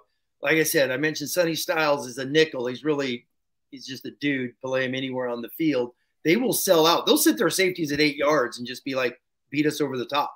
And they'll play those 2 corners on the outside. Play them off.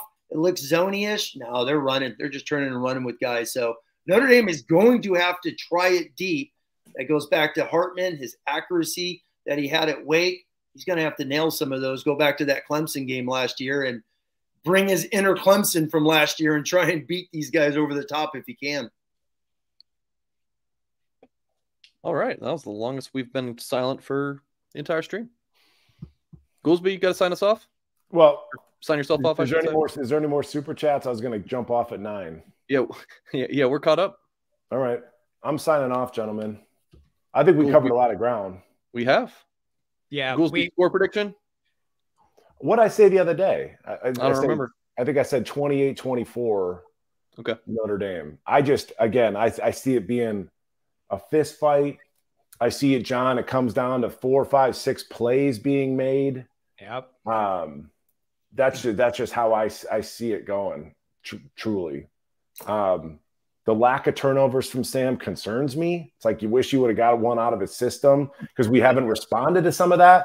Don't let me finish. Don't even jumpstart that into the ether. Don't do it. We're on a 0, and we're just going to keep on going with 0. There is no mean regression. We're not doing that. It's a 0, and we're keeping it 0, Mikey. Just my thoughts. It's just my thoughts. And if Estime does happen to cough the ball up, we're not taking him out of the game, Tim. I swear, we're not going to. Yeah, he doesn't need to go think about it. One more thing. I'm not letting this end without putting this out there. I've been having this vision in my Notre Dame brain this week. Something tells me at some point our big hoofed kicker that could kick it about 60 yards might come into play in this one. I don't know why. I'm having these Irish visions of him kicking like a 58-yarder or something, and there could be no points spared in this one. So that's a big part of it too, and I hope it's a long boot. I just hope it's straight. Hey, real quick before Goolsby leaves. So, Mike, what's the agenda? You're saying you're going to be on the field for a pregame? You meeting up any old players? I'm the worst, in terms of preparation. So, I think there's going to be some ex-players. I talked to Zorich offline. There's some stuff going on. I'll be there with some just Notre Dame student buddies of mine. Yeah. But I think I plan on doing something, filming something, as close to, because dude, right before kickoff, they run you off that field. And those ushers take their job very seriously. I had a dip in last year and the guy was like, if I didn't know who you are, I'd kick you out. I'm like, all right, dude, relax, but I'm going to try and film something as close to kickoff as possible. And then maybe even like a halftime update. I'm going to film something and send it to you, Singer, and you go nuts with it. I mean, all right. That's why they pay you the big bucks. But I'm going to be there. Where are you sitting? Where's your seats? I love shocker, Tim. Okay. I like to be in an end zone because it's like playing linebacker, right? You get it. It's like that tight copy. So I'm in don't ask me what direction. I'm no good with directions, but I'm facing the big screen. Nice. In the left, if you're coming out of the tunnel, I'm to the left. It's good. They're good seats. They're expensive enough. Thanks, Hartman, by the way. I love that. Yeah. Thanks to Hartman. Yes. Now we know. Basically, it's virtually where I sat last year for Clemson, more or less. Same. I don't. Again, John, you have the sections memorized and all this. I'm to the left of the tunnel, looking at the big screen. Hey, you know what seats? You know what seats I started getting on purpose? very, very, very top row of the upper deck on an aisle. It's perfect for a guy like me. I can stand the whole game and no one's behind me or kneeing me or telling me to sit down. And I'm on an aisle, so I got a little extra pacing room. And then when things go bad or it's a 9-minute TV timeout, I could turn around and just look at nature out in South Bend. I love it.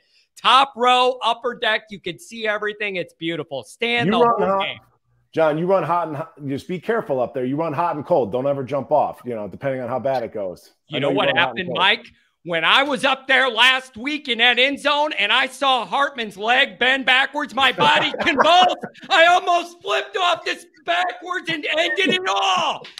I didn't mean to do it. I saw that leg and my body convulsed. I almost flipped over and there'd be no more Always Irish before this game. I didn't mean it. I just convulsed. You'd be cursing all the way to the ground. I could It'd be the last curse words I get out. But I saw it's the one thing you couldn't have last week is that guy's leg twisting sideways. Well, talk to Rocco. Talk to Rocco. Last thought. You mentioned something, John. People telling you to sit down. Folks, if you're going to the game, if you know somebody going to the game, no. We all paid great money to be here. No. And let's watch the game accordingly. Go to a play. If you want entertainment, you want to sit and be quiet for 3 hours, go to a play. Don't come to this game. Amen. I don't care how much you donate. I don't care how much money you make. If you just want entertainment, you want to sit on your butt for 3 hours, go to a movie, go to a play. Leave this for other people because it ain't for you. And I don't care how much Notre Dame money you have and you donate. I don't care. This is not a play. Nobody should be sitting all night. That's my final speech. Gentlemen, it's game day. It's play. Exactly. John and Mike, thank you guys so much. That was amazing. I will always remember this night. The crossover. That was amazing. This was good, and it's just a special week. So I knew this would be fun. It exceeded all of my expectations. It did me as well, John. We've been talking about this, and I've popped on your show a few times, but this, having you on here was. You know what it is, you guys? It's all for the people, and all the people seem to like it. It's all about the people. Hey, John, give Singer your number. I want your number. Gotcha. Will do. Oh, I've been texting with John. Or you know what else? I'll DM it to you on Twitter, maybe. There you go. All right. Yeah, either way. All right. Thanks, cool. John, you're a legend. Have a good one, man. It was really nice joining you guys. And this is it's a special opportunity. And it's just great to join you for it. This is going to be a great weekend. All right, John. Thanks again. Can't wait to talk. That was awesome. You guys don't go anywhere. We're not done. Tim, are you okay? Can you hang for a little bit more? I'm old, but I mean, what do you got next? We just went 3 hours, baby. What do you got? We're not even done. Okay, so I sent out the outline, or actually, I don't think I sent it out to everyone. Mike, that outline went out about an hour and a half ago. Yeah, I know. At 9 o'clock, I was supposed to have these next two guys on. 9 o'clock. It's 9:57 Eastern. Get them on. Let's talk some atmosphere. Let's get these South Bend guys on here and get hyped up. So let's get our South Bend guys on. Yes. Tyler Horka, my good buddy. Tonight, right, Tyler? Are we okay? It's not hot. Hockey goes like 10 months a year, by the way. It's like as soon as this cup ends, they're right back. I saw the Bruins were on TV earlier naming captains. I'm like, hockey season already? What the heck? September. Yeah. Never ends. I know. If I had a free moment, I would go up to Traverse City, Michigan, because that's where the Stars do their training camp deal. But weekends like this, or weeks like this, not a free moment. I'll be lucky to get some sleep tonight, like John was saying. Can't sleep. That guy's a riot, man. That was incredible. He's fantastic. Yeah, great. So I don't know if you guys saw on Twitter the other day, we all kind of tweeted out blue and gold. So far in the month of September, we're number 3 in the network in page views. We're pretty excited about that. A lot of that's due to Tyler Horka, and then our newest addition to the blue and gold staff, Jack Soble, has been absolutely fantastic.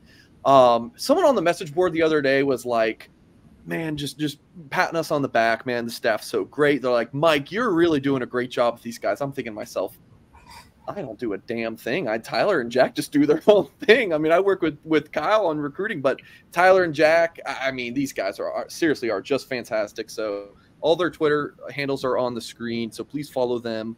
on social media, or excuse me, on Twitter if you've not done so yet. So, Tyler, I want to talk to you about, and Jack, of course, the atmosphere this week in South Bend. Tyler, I'll throw it to you first. Like, what are you kind of expecting this week? And then I am going to go to the bathroom real quick because I've been sitting for a long time. Yeah, I know. I was at the gym like 2 hours ago watching this on my phone, and here I am 2 hours later, and Tim's still in the same spot. Singer needs to go use the restroom. It's incredible. Yeah, the atmosphere. I was just thinking, I've been covering college football for probably, since 2016. I was a junior at University of Texas, and I've been going to college football games every single year, or every single week for the last 9 years. This is the 10th year.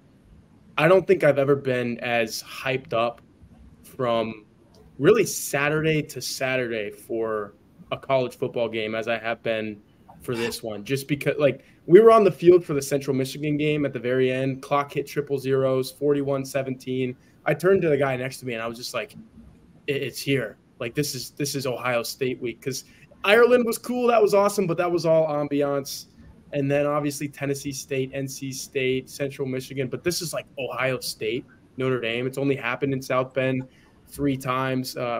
Jack and I were at the linebacker lounge a week ago Friday, and nobody was talking about Central Michigan. Everyone was already talking about Ohio State. So, like, I know Tim's been talking about Ohio State for 8 months. Notre Dame fans have, like, really, once fall camp rolled around, it was fair game to start talking Ohio State, because, like, yeah, maybe NC State could have tripped Notre Dame up a little bit. Didn't happen. Notre Dame ends up winning that game by 21 points.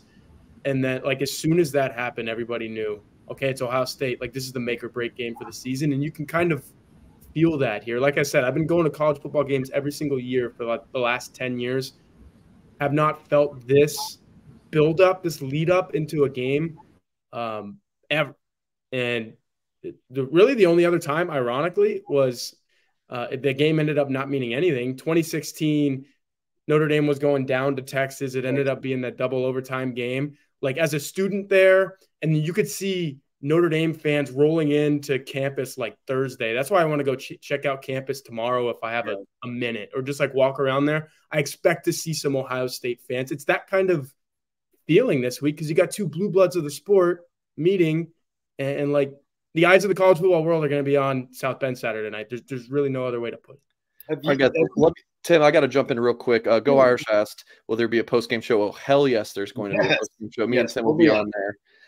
And then we had the super chat from MJH Irish 84 said, I remember it used to be just the Friday preview for the upcoming game on Saturday. Now I'm a basket case for 6 days prior to the next game because of all the online and YouTube chats. It's very stressful. I'll take that as a big compliment. Yeah, it used to be a pretty bare bones operation where it'd be like a Friday preview show, maybe a recruiting update during the week, and then the post game show. That was it. Yeah, that was the 2020 season, and then yeah, we're a full blown operation now. Horka's got his own show with Darren Pritchett. It's fantastic. So make sure you guys check it out Monday, 3 p.m. Eastern time. So I really appreciate that super chat. Yeah.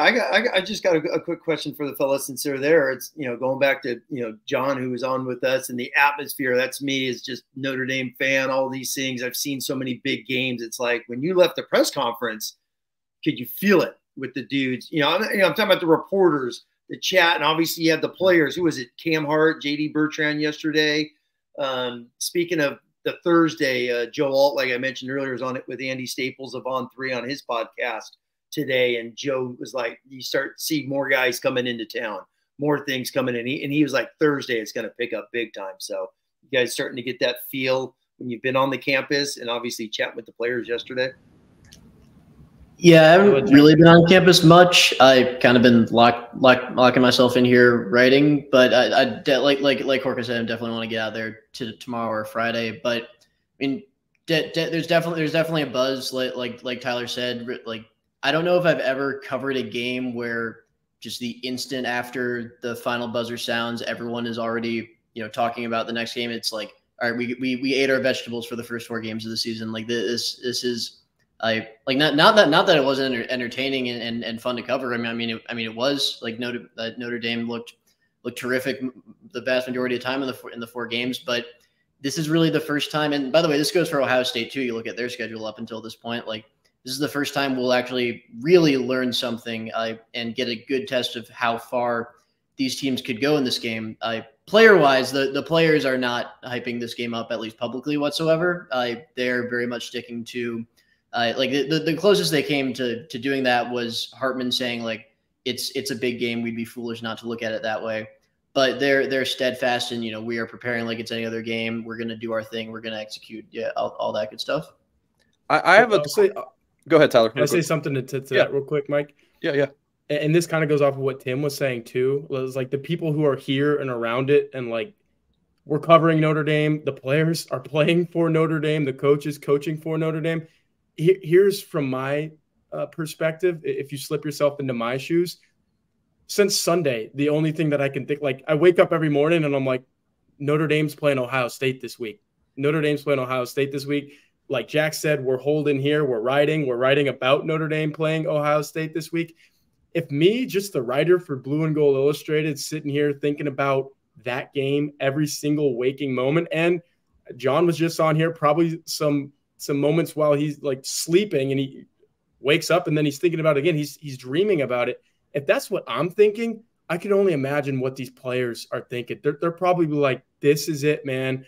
This is not Navy. This is not Tennessee State. This is Ohio State. And like, that's what it's all about. And then to the point that we were all just making, I saw a tweet. I forget who it was. Brian Freeman. Am I saying that right? He's like an analytics guy around Notre Dame. Yeah. He's really good. Stats guy. He took a photo from like that balcony part of Notre Dame Stadium where you can see Touchdown Jesus. You can see the lawn. It's on Twitter as of like 2 hours ago, maybe. And game day setup, like the bare bones is starting to go up. They're starting to put the stuff up. Tomorrow is when they're going to really like build the set, build the stage. It's going to be ready by Friday.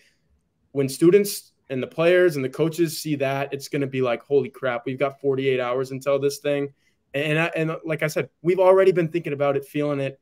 As soon as tomorrow hits, it's going to be it's game for me. Game weekends start on like Thursday. It's like a 48-hour affair, and this 48-hour affair is going to be one with magnitude like we haven't seen in a long time. Like you guys started the show off 3 hours ago. Tim said it's like the biggest game in the last 3 decades. That's true. It's like completely true. I do have some of the feeling where I'm like, I'm nervous for this game. How, like, just what you said, Tyler, like, how do they feel? I just hope you get hit and all that's gone. You're just playing football. And that's the kind of hope. It goes away for sure, but it's like, you got to deal with it for 7 days and maybe some people even longer than that. Tim's been dealing with it for 8 months. Actually, since I met Tim 3 years ago. Yeah, because I knew Notre Dame would be 4-0, and I didn't. You know, people are like, well, you got Marshall. It's like, no, this was going to be a different team, and it completely is. It's just last year was last year. Mistakes were made. Whatever, it's done. It's a completely different team, and that's why I was like, no, man. I told this to Mike 6 months ago. It's like it's gonna be a top 10 battle. Both teams will be in the top 10 come this game, and here it is, man. Let's get after it. Our video post Marcus Freeman presser on Monday that Jack and I did, which has like 20-something thousand views, that video just popped off. I made the comment to Jack and we talked about it. So I'll throw this to Jack first. But like in all my years covering Notre Dame, never have they done the quarterback talking after the head coach press conference. Yeah. So I want to hear from Tyler and Tim on that, but I want to go to Jack first. Like, because you kind of said this is what the NFL guys do.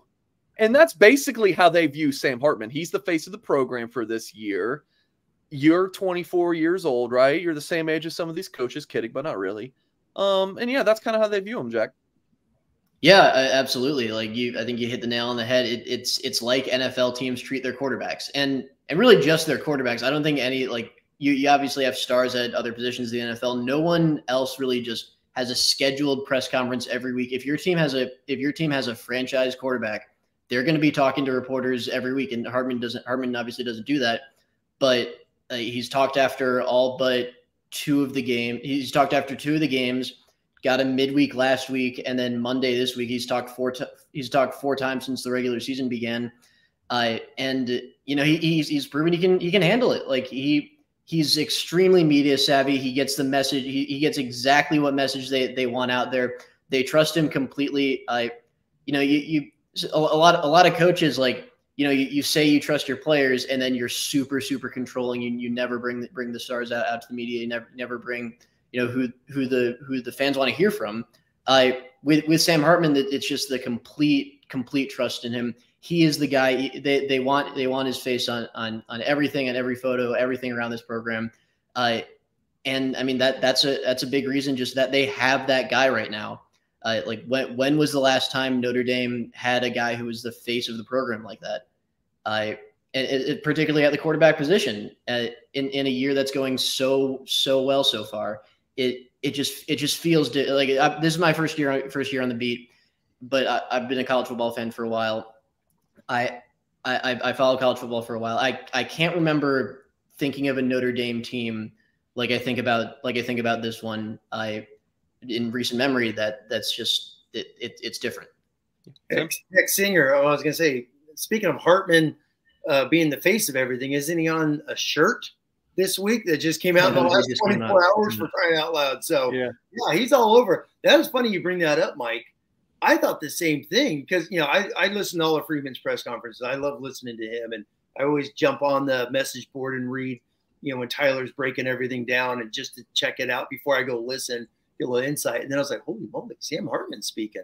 It's big game. My first thing is big game week. They're putting Hartman out there. They keep with this right here from home field right there. It's like, boom, get this thing rolling. They're putting out their face of their football program for 2023. And I thought it was smart. I loved it. I loved that he was out there representing Notre Dame for this week. Use promo code BlueGold23 for 15% off your first order. And if this is your first order, this Sam Hartman t-shirt, it's going to be a pretty good one. So, yeah, Horka, thoughts on this? Yeah, I was actually – Tom DeMay there, his comment, he stole the words out of my mouth. The last time Notre Dame had a Sam Hartman-like character, or whatever you want to call him, on the team, it was probably Manti Te'o in 2012. There was a lot of other things going on with Manti, obviously, but just in terms of like larger than life charisma, it was him. And you can only do so much with that at linebacker. Like Manti parlayed it into a trip to New York City for the Heisman Trophy ceremony, which is incredible. Just shows you the season that he had. But this is the quarterback at Notre Dame. And like, I'm a little bit older than Jack, so I've seen a little bit more Notre Dame football. And like, I remember the Brady Quinn days, for example, and I don't think our esteemed colleague Jack would remember the Brady Quinn days, because I do not know. Okay, that's how young he was at the time. I do. And like, that was cool, because it was like, holy cow, Notre Dame actually has one of the best quarterbacks in the country right now. And then Jimmy Clausen was supposed to be that. You could say what you want about like who was around him. That was probably a big part of why he wasn't, but he was talented, but he was never that. And then for the last 10 years, like the closest that Notre Dame got to that was what, Ian Book? Like, I mean, no slight to Ian Book. Dude was a gamer. Dude won 30 college football games for the University of Notre Dame. But now Notre Dame has this dude that, like, you could be in Tuscaloosa, Alabama, or Austin, Texas, or Clemson, South Carolina, and people know who Sam Hartman is. Like, that's a big deal. A lot of people are going to know who Sam Hartman is if he finds a way to win this football game. He's playing well enough to have his Heisman moment. So, yeah, and just to get back to the question about, like, running him out Monday after Freeman, that was made public knowledge to the media on Saturday night after the game. Like, they told us in the post-game press conference, oh, by the way, you're going to get Sam Hartman after Marcus Freeman on Monday in the press conference setting. So that's when I was like, that's to my point of, yeah, 7 days in advance, Ohio State week has already started. They're already saying, yeah, you're going to get the quarterback on Monday. Why do you think they're doing that, Tyler? Like, why do you think they're really leaning into it? Because if anything, it just puts more pressure on the guy. That's why I don't think we've seen, like, I don't know if there's an example actually of Drew Pine. I think we got pretty much after every single game last week, because they weren't afraid of what he was going to say. And he wasn't a larger than life thing. It was Notre Dame was often winning in spite of Drew Pine. Now they're winning because of him, or now they're winning because of Sam Hartman. That would put pressure on the guy. But if I'm Notre Dame, it might be a Sam Hartman thing where they're saying, hey, just tell us if you don't want to go out to the media after this game, we won't do that. But if I was Notre Dame, I'd be like, dude, you're going after every game, because you can literally say no wrong right now on the football field. You can do no wrong. We need you. Like, we only got you for 1 year. This is a rental. Like, this is like making a trade if you're in the NFL or the NBA or the NHL in February and saying, we are going to bleed everything we can out of this guy for a couple months because this is all that we got him for. Right now, he's like I said, he can do no wrong. I would put him out. If they beat Ohio State on Saturday, he's got to talk after every single game for the rest of the year because was it Mike Hughes that said it? Was it Tim? Like if I think it might have been Tim. And Mike, I know that you had the bold prediction at the start of the year, but if he wins on Saturday, there's like basically no scenario that he does not end up, and he keeps playing the same way in New York. Like, no, I mean, you're right. I mean, I've said, if they win Saturday, because I don't think Notre Dame's going to go 9-3 after you beat Ohio State. They're going to continue this ride somehow, some way, to where you beat Ohio State. You're the face of Notre Dame. Great point, Tyler, about just putting him out there. And you're basically just, hey, you're here for a couple months. We're going to use the living hell out of you. That's what they're doing. You're going out there. You're the face. You're selling T-shirts now. You're selling beats. You're all over the place. Branding, all that thing. And I also think, as Mike has talked about, the well-oiled machine, the recruiting department, they're like, your butt's out there, the face of this for recruiting as well, just to show what Notre Dame can do once you're in the spotlight, so to speak, at Notre Dame. 1 second, and I want to throw it to Jack, because I think Jack had something to say. Not only for recruiting, but I've said this, it's even more specifically, at least in my opinion, what they're doing is to show future transfer portal quarterbacks. Look what we did with Sam Hartman, not only improving his draft stock potentially, but look at his brand, the things that he did here. I think it could make Notre Dame the quarterback transfer portal destination. Can't you sell that to any quarterback, though? Like, can't you sell that to Deuce Knight? Be like, hey, I know that you haven't started 45 games before you got here, but we could get you to this. Just food for thought. Yeah. Jack, do you have thoughts? Yeah, no. To the point of kind of getting his brand out there. Like Ty was at the NC State game. I watched that on TV. I think Game Day talked about him for like a combined like 20 to 30 minutes. I mean, they had a feature on his rib necklace, which I continue to maintain is awesome. They talked to him. They talked to him on the field. They talked about him nonstop. When the five of them were just talking, like he's such a hot topic, and beyond all the face of the program stuff and the hype and the branding and all of that. It's important to remember. I think Ty touched on it. Like he's playing ridiculously well, even for how high the expectations were. Like Notre Dame can get the ball, and you have full confidence that they're going to score. And that sounds so rudimentary, but it's a luxury that so few teams have, and it has everything to do with the quarterback who's there. And he also takes the pressure off a running back who would get my vote for the Doak Walker right now. Running backs don't really win Heisman trophies anymore, but in a world in which they do, Audric Estime has a case for like Heisman right now, but your quarterback's playing so well. It's like, okay, yeah, let Sam Hartman be Sam Hartman. Audric Estime can be Audric Estime, almost like if it's possible in the shadows. And he's probably one of the best running backs in America right now. And vice versa, by the way, because like that's the thing about Notre Dame right now. They're such a balanced offense. They can beat a team however they want to beat a team. Like you have a team like Ohio State, who I think we haven't really seen in the first three games.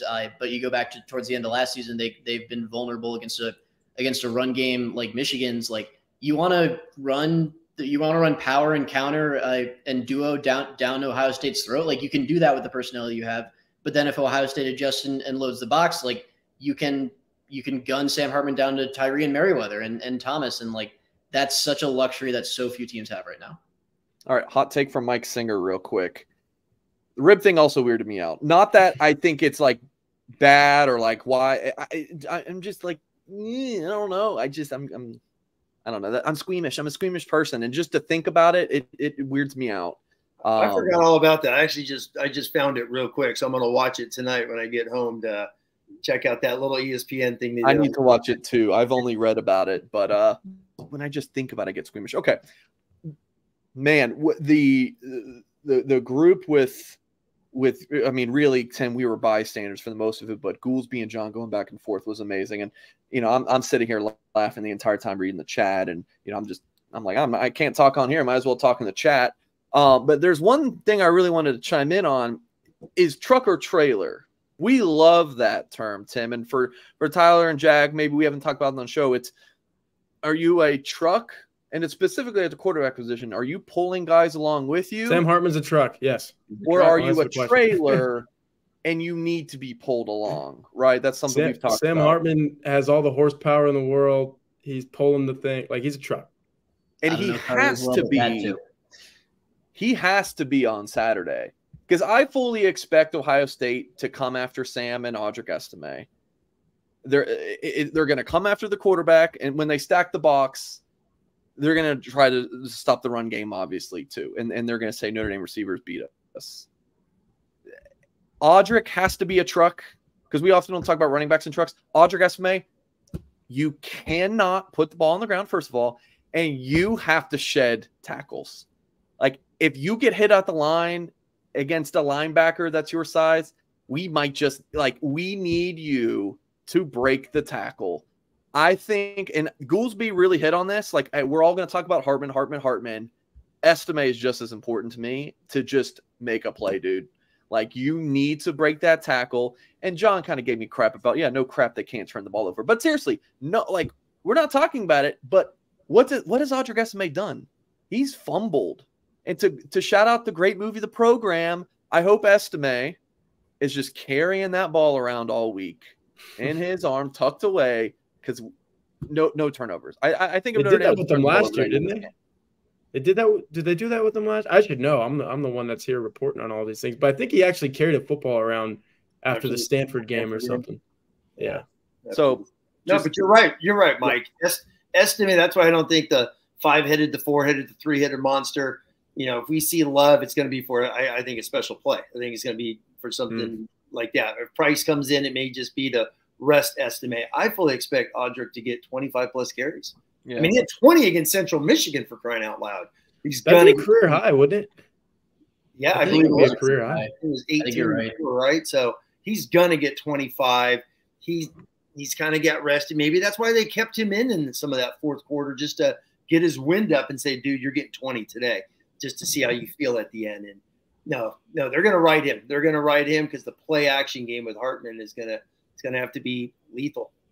I did watch The Program. I watched it a day or two after those guys gave me such a hard time.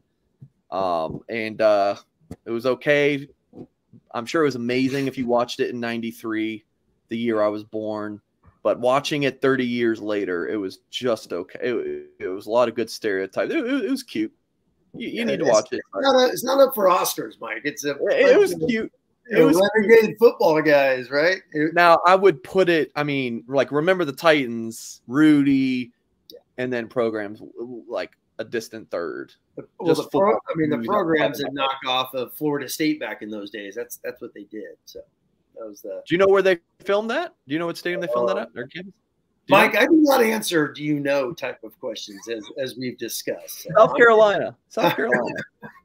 That's a good point, Tim. Boys, keys to the game, Tyler, Jack, because my butt is hurting so bad from sitting in this chair for this long. Yeah, I feel bad for you guys. Yeah, seriously. No, you guys are heroes. But Tyler and Jack and Tim, by the way, we are not recording that final thoughts video. We can link up tomorrow.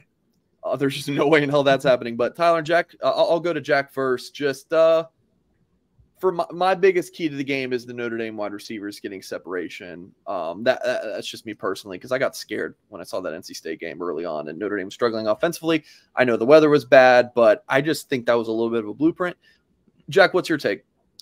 Yeah, no, I kind of agree with you that the NC State game scared me a little bit for Notre Dame offensively, but it wasn't. It was a little bit the receivers. It was more the pass protection. It was. I don't know.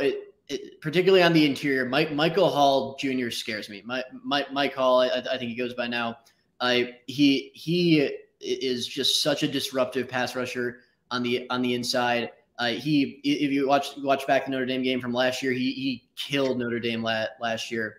And even on the outside, like Blake Fisher he's a really, really good player. We've seen some of those inconsistencies pop up that we saw last year that, are kind of dropping him right now from an easy first round pick to kind of a second, third rounder right now. And those have shown up. They showed up even against Tennessee State. They showed up a bit. And Tui Moloau and Jack Slayer, the sack numbers haven't been there like they haven't been for Notre Dame, but for Ohio State, like they have been getting so much pressure at that front four. Their matchups, like Notre Dame, haven't been really conducive to sack production. They played Indiana, who kind of ran a glorified triple option. It was weird.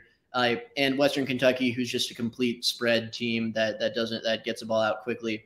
But against Notre Dame, if the Irish want to create those big plays, play action misdirection is a big piece of it to get those pass rushers moving sideways. But they're going to at some points when that running game isn't working on a specific series, they're going to have to drop back and throw. And my biggest concern is, can the protection hold up? And can Sam Hartman secure the ball? We talk about Audric Estime needing to secure the ball. Sam Hartman has had, they've said, like, we want him to stop holding that ball in one hand like a loaf of bread. He really needs to do that against this Ohio State front. Yeah, part of the reason I'm going with receivers is because, like, if Ohio State's bringing like 7 every play, like and Notre Dame has 6 in protection, or it's all one-on-one matchups. It's really difficult, especially against an Ohio State team that we would think could have a pretty good pass rush. So receivers gotta get some separation to have Ohio State not be able to do that. So good stuff, Jack. Throw it over to Tyler. Yeah, you guys both went offensive side of the ball, so I'll go to the other side of the ball and say just D-line domination for Notre Dame. If they can get that in this game, both in the pass rush and stopping the run, completely different ball game. And I think there's potential for that. I rewatched the Ohio State offense today, every single snap against Western Kentucky. And I thought there were some moments there where the Ohio State offensive line just wasn't getting a whole lot of push. Like Travion Henderson had a great game because he's Travion Henderson, and he's just a dude making plays against inferior talent on the other side of the ball. Notre Dame has better talent on the defensive side of the ball, so they should be able to corral him in spots that he wasn't getting corralled against Western Kentucky. So, like, for example, I think there was a second and one, Travion Henderson up the middle got stuffed. 3rd and 1, they're lining up. They don't know what to call. They had to call a timeout against Western Kentucky. They ended up running it up the middle again. Either he got stuffed again and then they just plowed it forward on 4th and 1, or he barely got the line to gain on 3rd and 1. So there's going to be opportunities for Notre Dame to stop the run. Then it becomes a Kyle McCord game in his 4th ever start at Notre Dame Stadium. Place is going to be packed, going nuts. If you can just get pressure on him a couple times. I think this was John's show. John Kennedy. This was the John Kennedy show. Let's just call it like it is. And I think he said something about speeding up Kyle McCord's clock.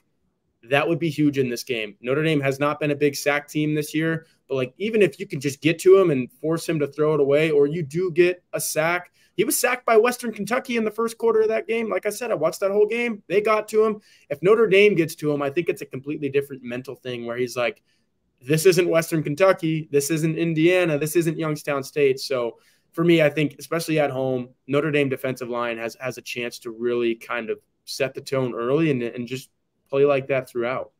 Just to add on to Ty's point, I think like the number one thing for me is like if Notre Dame does this, they will win this game. If Notre Dame can get pressure with their front four and with a 4-man rush, I think they win this game. If they can't do that, like they could still play coverage and hope their corners can hold up for long enough. They could blitz and hope their corners can hold up one-on-one. Like it's a realistic hope. It just becomes a lot easier for that Notre Dame defense if that front four can get pressure. And if that happens, I think Notre Dame can score enough to win. So for folks watching on our YouTube channel, the next time you'll see these two guys, Tyler and Jack, will be after the game. They'll do a video with them standing up. Always a fantastic backdrop that you guys have, and talk about the game for 8 to 10 minutes or so. And that video will probably go up at like 3 in the morning or something. So that'll be a good time for your guys' video editor, aka me. But yeah, Tyler, Jack, I really appreciate you guys for hanging on like an extra 45 minutes. And then, doing this until 10:30 Eastern here. So, Tyler, Jack, appreciate you, man. Have a great weekend, guys. Have a lot of fun. Thank you for having us on. All right. Yeah, you guys are the real heroes for being here for 3.5 hours. So no, it's the 850 people in here. All right. Okay, next guests. We got another hour, if you can believe it. Can you imagine? 3.5 hours, Mike. I mean, we did a 45-minute show, I think, for Tennessee State. So you could tell the difference in the atmosphere. But yeah, before we sign off, man, that was a lot of fun. Yeah, that was a lot of fun. Who would have thought that we talked? That you talked recruiting and we did all that stuff for the first hour, man. You got blocks like crazy in this show. I thought 2.5 hours we were going to go. So for folks like watching this back, they see how long it is and they're like, or podcasts, like Singer said 2.5 hours. What the hell happened? Why is it 3.5? So, and literally, Tim, 12 hours and 1 minute from right now, I will be back on this YouTube channel talking Notre Dame recruiting. I got a text from my wife 15 minutes ago saying, "Hey, are you home? Are you in the basement watching film?" And I'm like, "I'm still on." She was like, "What?" So I was like, "We're having fun. I'll be home in 20." So Tim, you can you can charge the company a little bit more for your time tonight because you went over your usual limit rate here. Man, I'll tell you what though, that was fun. That was a blast. That was an unbelievable show. You know what? Everyone watch on the. It's just great talking ball, man. It's unbelievable. Corey says Driscoll does a 3-hour plus show. Don't get all high and mighty. Shout out to the guys at Irish Breakdown. I don't know how they do this. I know I always Irish Sean Kennedy. Whole do these long shows. I've never done a 3.5 hour show. This is all. I mean, you got to really work on your posture and everything. So, yeah, I mean, 3-hour shows, at least we have guests and we're bouncing ideas off each other. I don't know how anyone just sits and talks into a camera for 3 hours all by themselves. I don't get that. But hey, everyone has their own thing. But no, when you got guests and you're rolling things and great flow with John and Goolsby just talking ball is awesome. So yeah, I mean, that was a hell of a night, man. Hey, handle business Saturday. We could have a top 5 battle against USC. Maybe we do this again, correct? Yeah. Who knows? Yeah. Hell, the Duke game, dude. We'll have to do a huge show for the Duke game next Wednesday. No, seriously, Duke's can be undefeated. What, a top 20 team or something? And Notre Dame's going to be in the top 5? I mean, hell yeah. There you go, man. It doesn't end. It's going to be one hell of a season. Handle business on Saturday. All right. Well, yeah, we definitely lived up to the mega show. So that is going to sign us off, folks. Okay, so before you go, you please hit the thumbs up because this was a lot of work. We need the thumbs up so I can show my boss in the morning, like, hey, look at what this 3.5 hour show did for our YouTube channel. So please hit the thumbs up. Of course, subscribe to our channel if you are new here.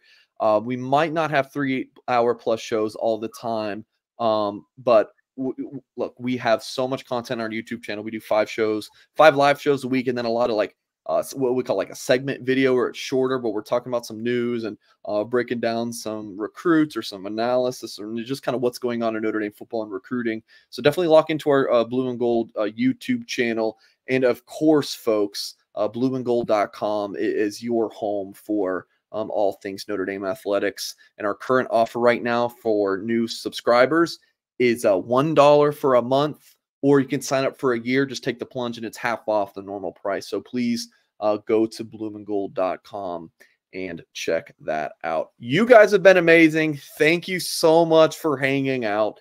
That's going to sign us off. Tim Hyde, Mike Singer here. Thank you to all of our guests. Thank you to all of you watching and listening. Appreciate you guys. We'll catch you next time.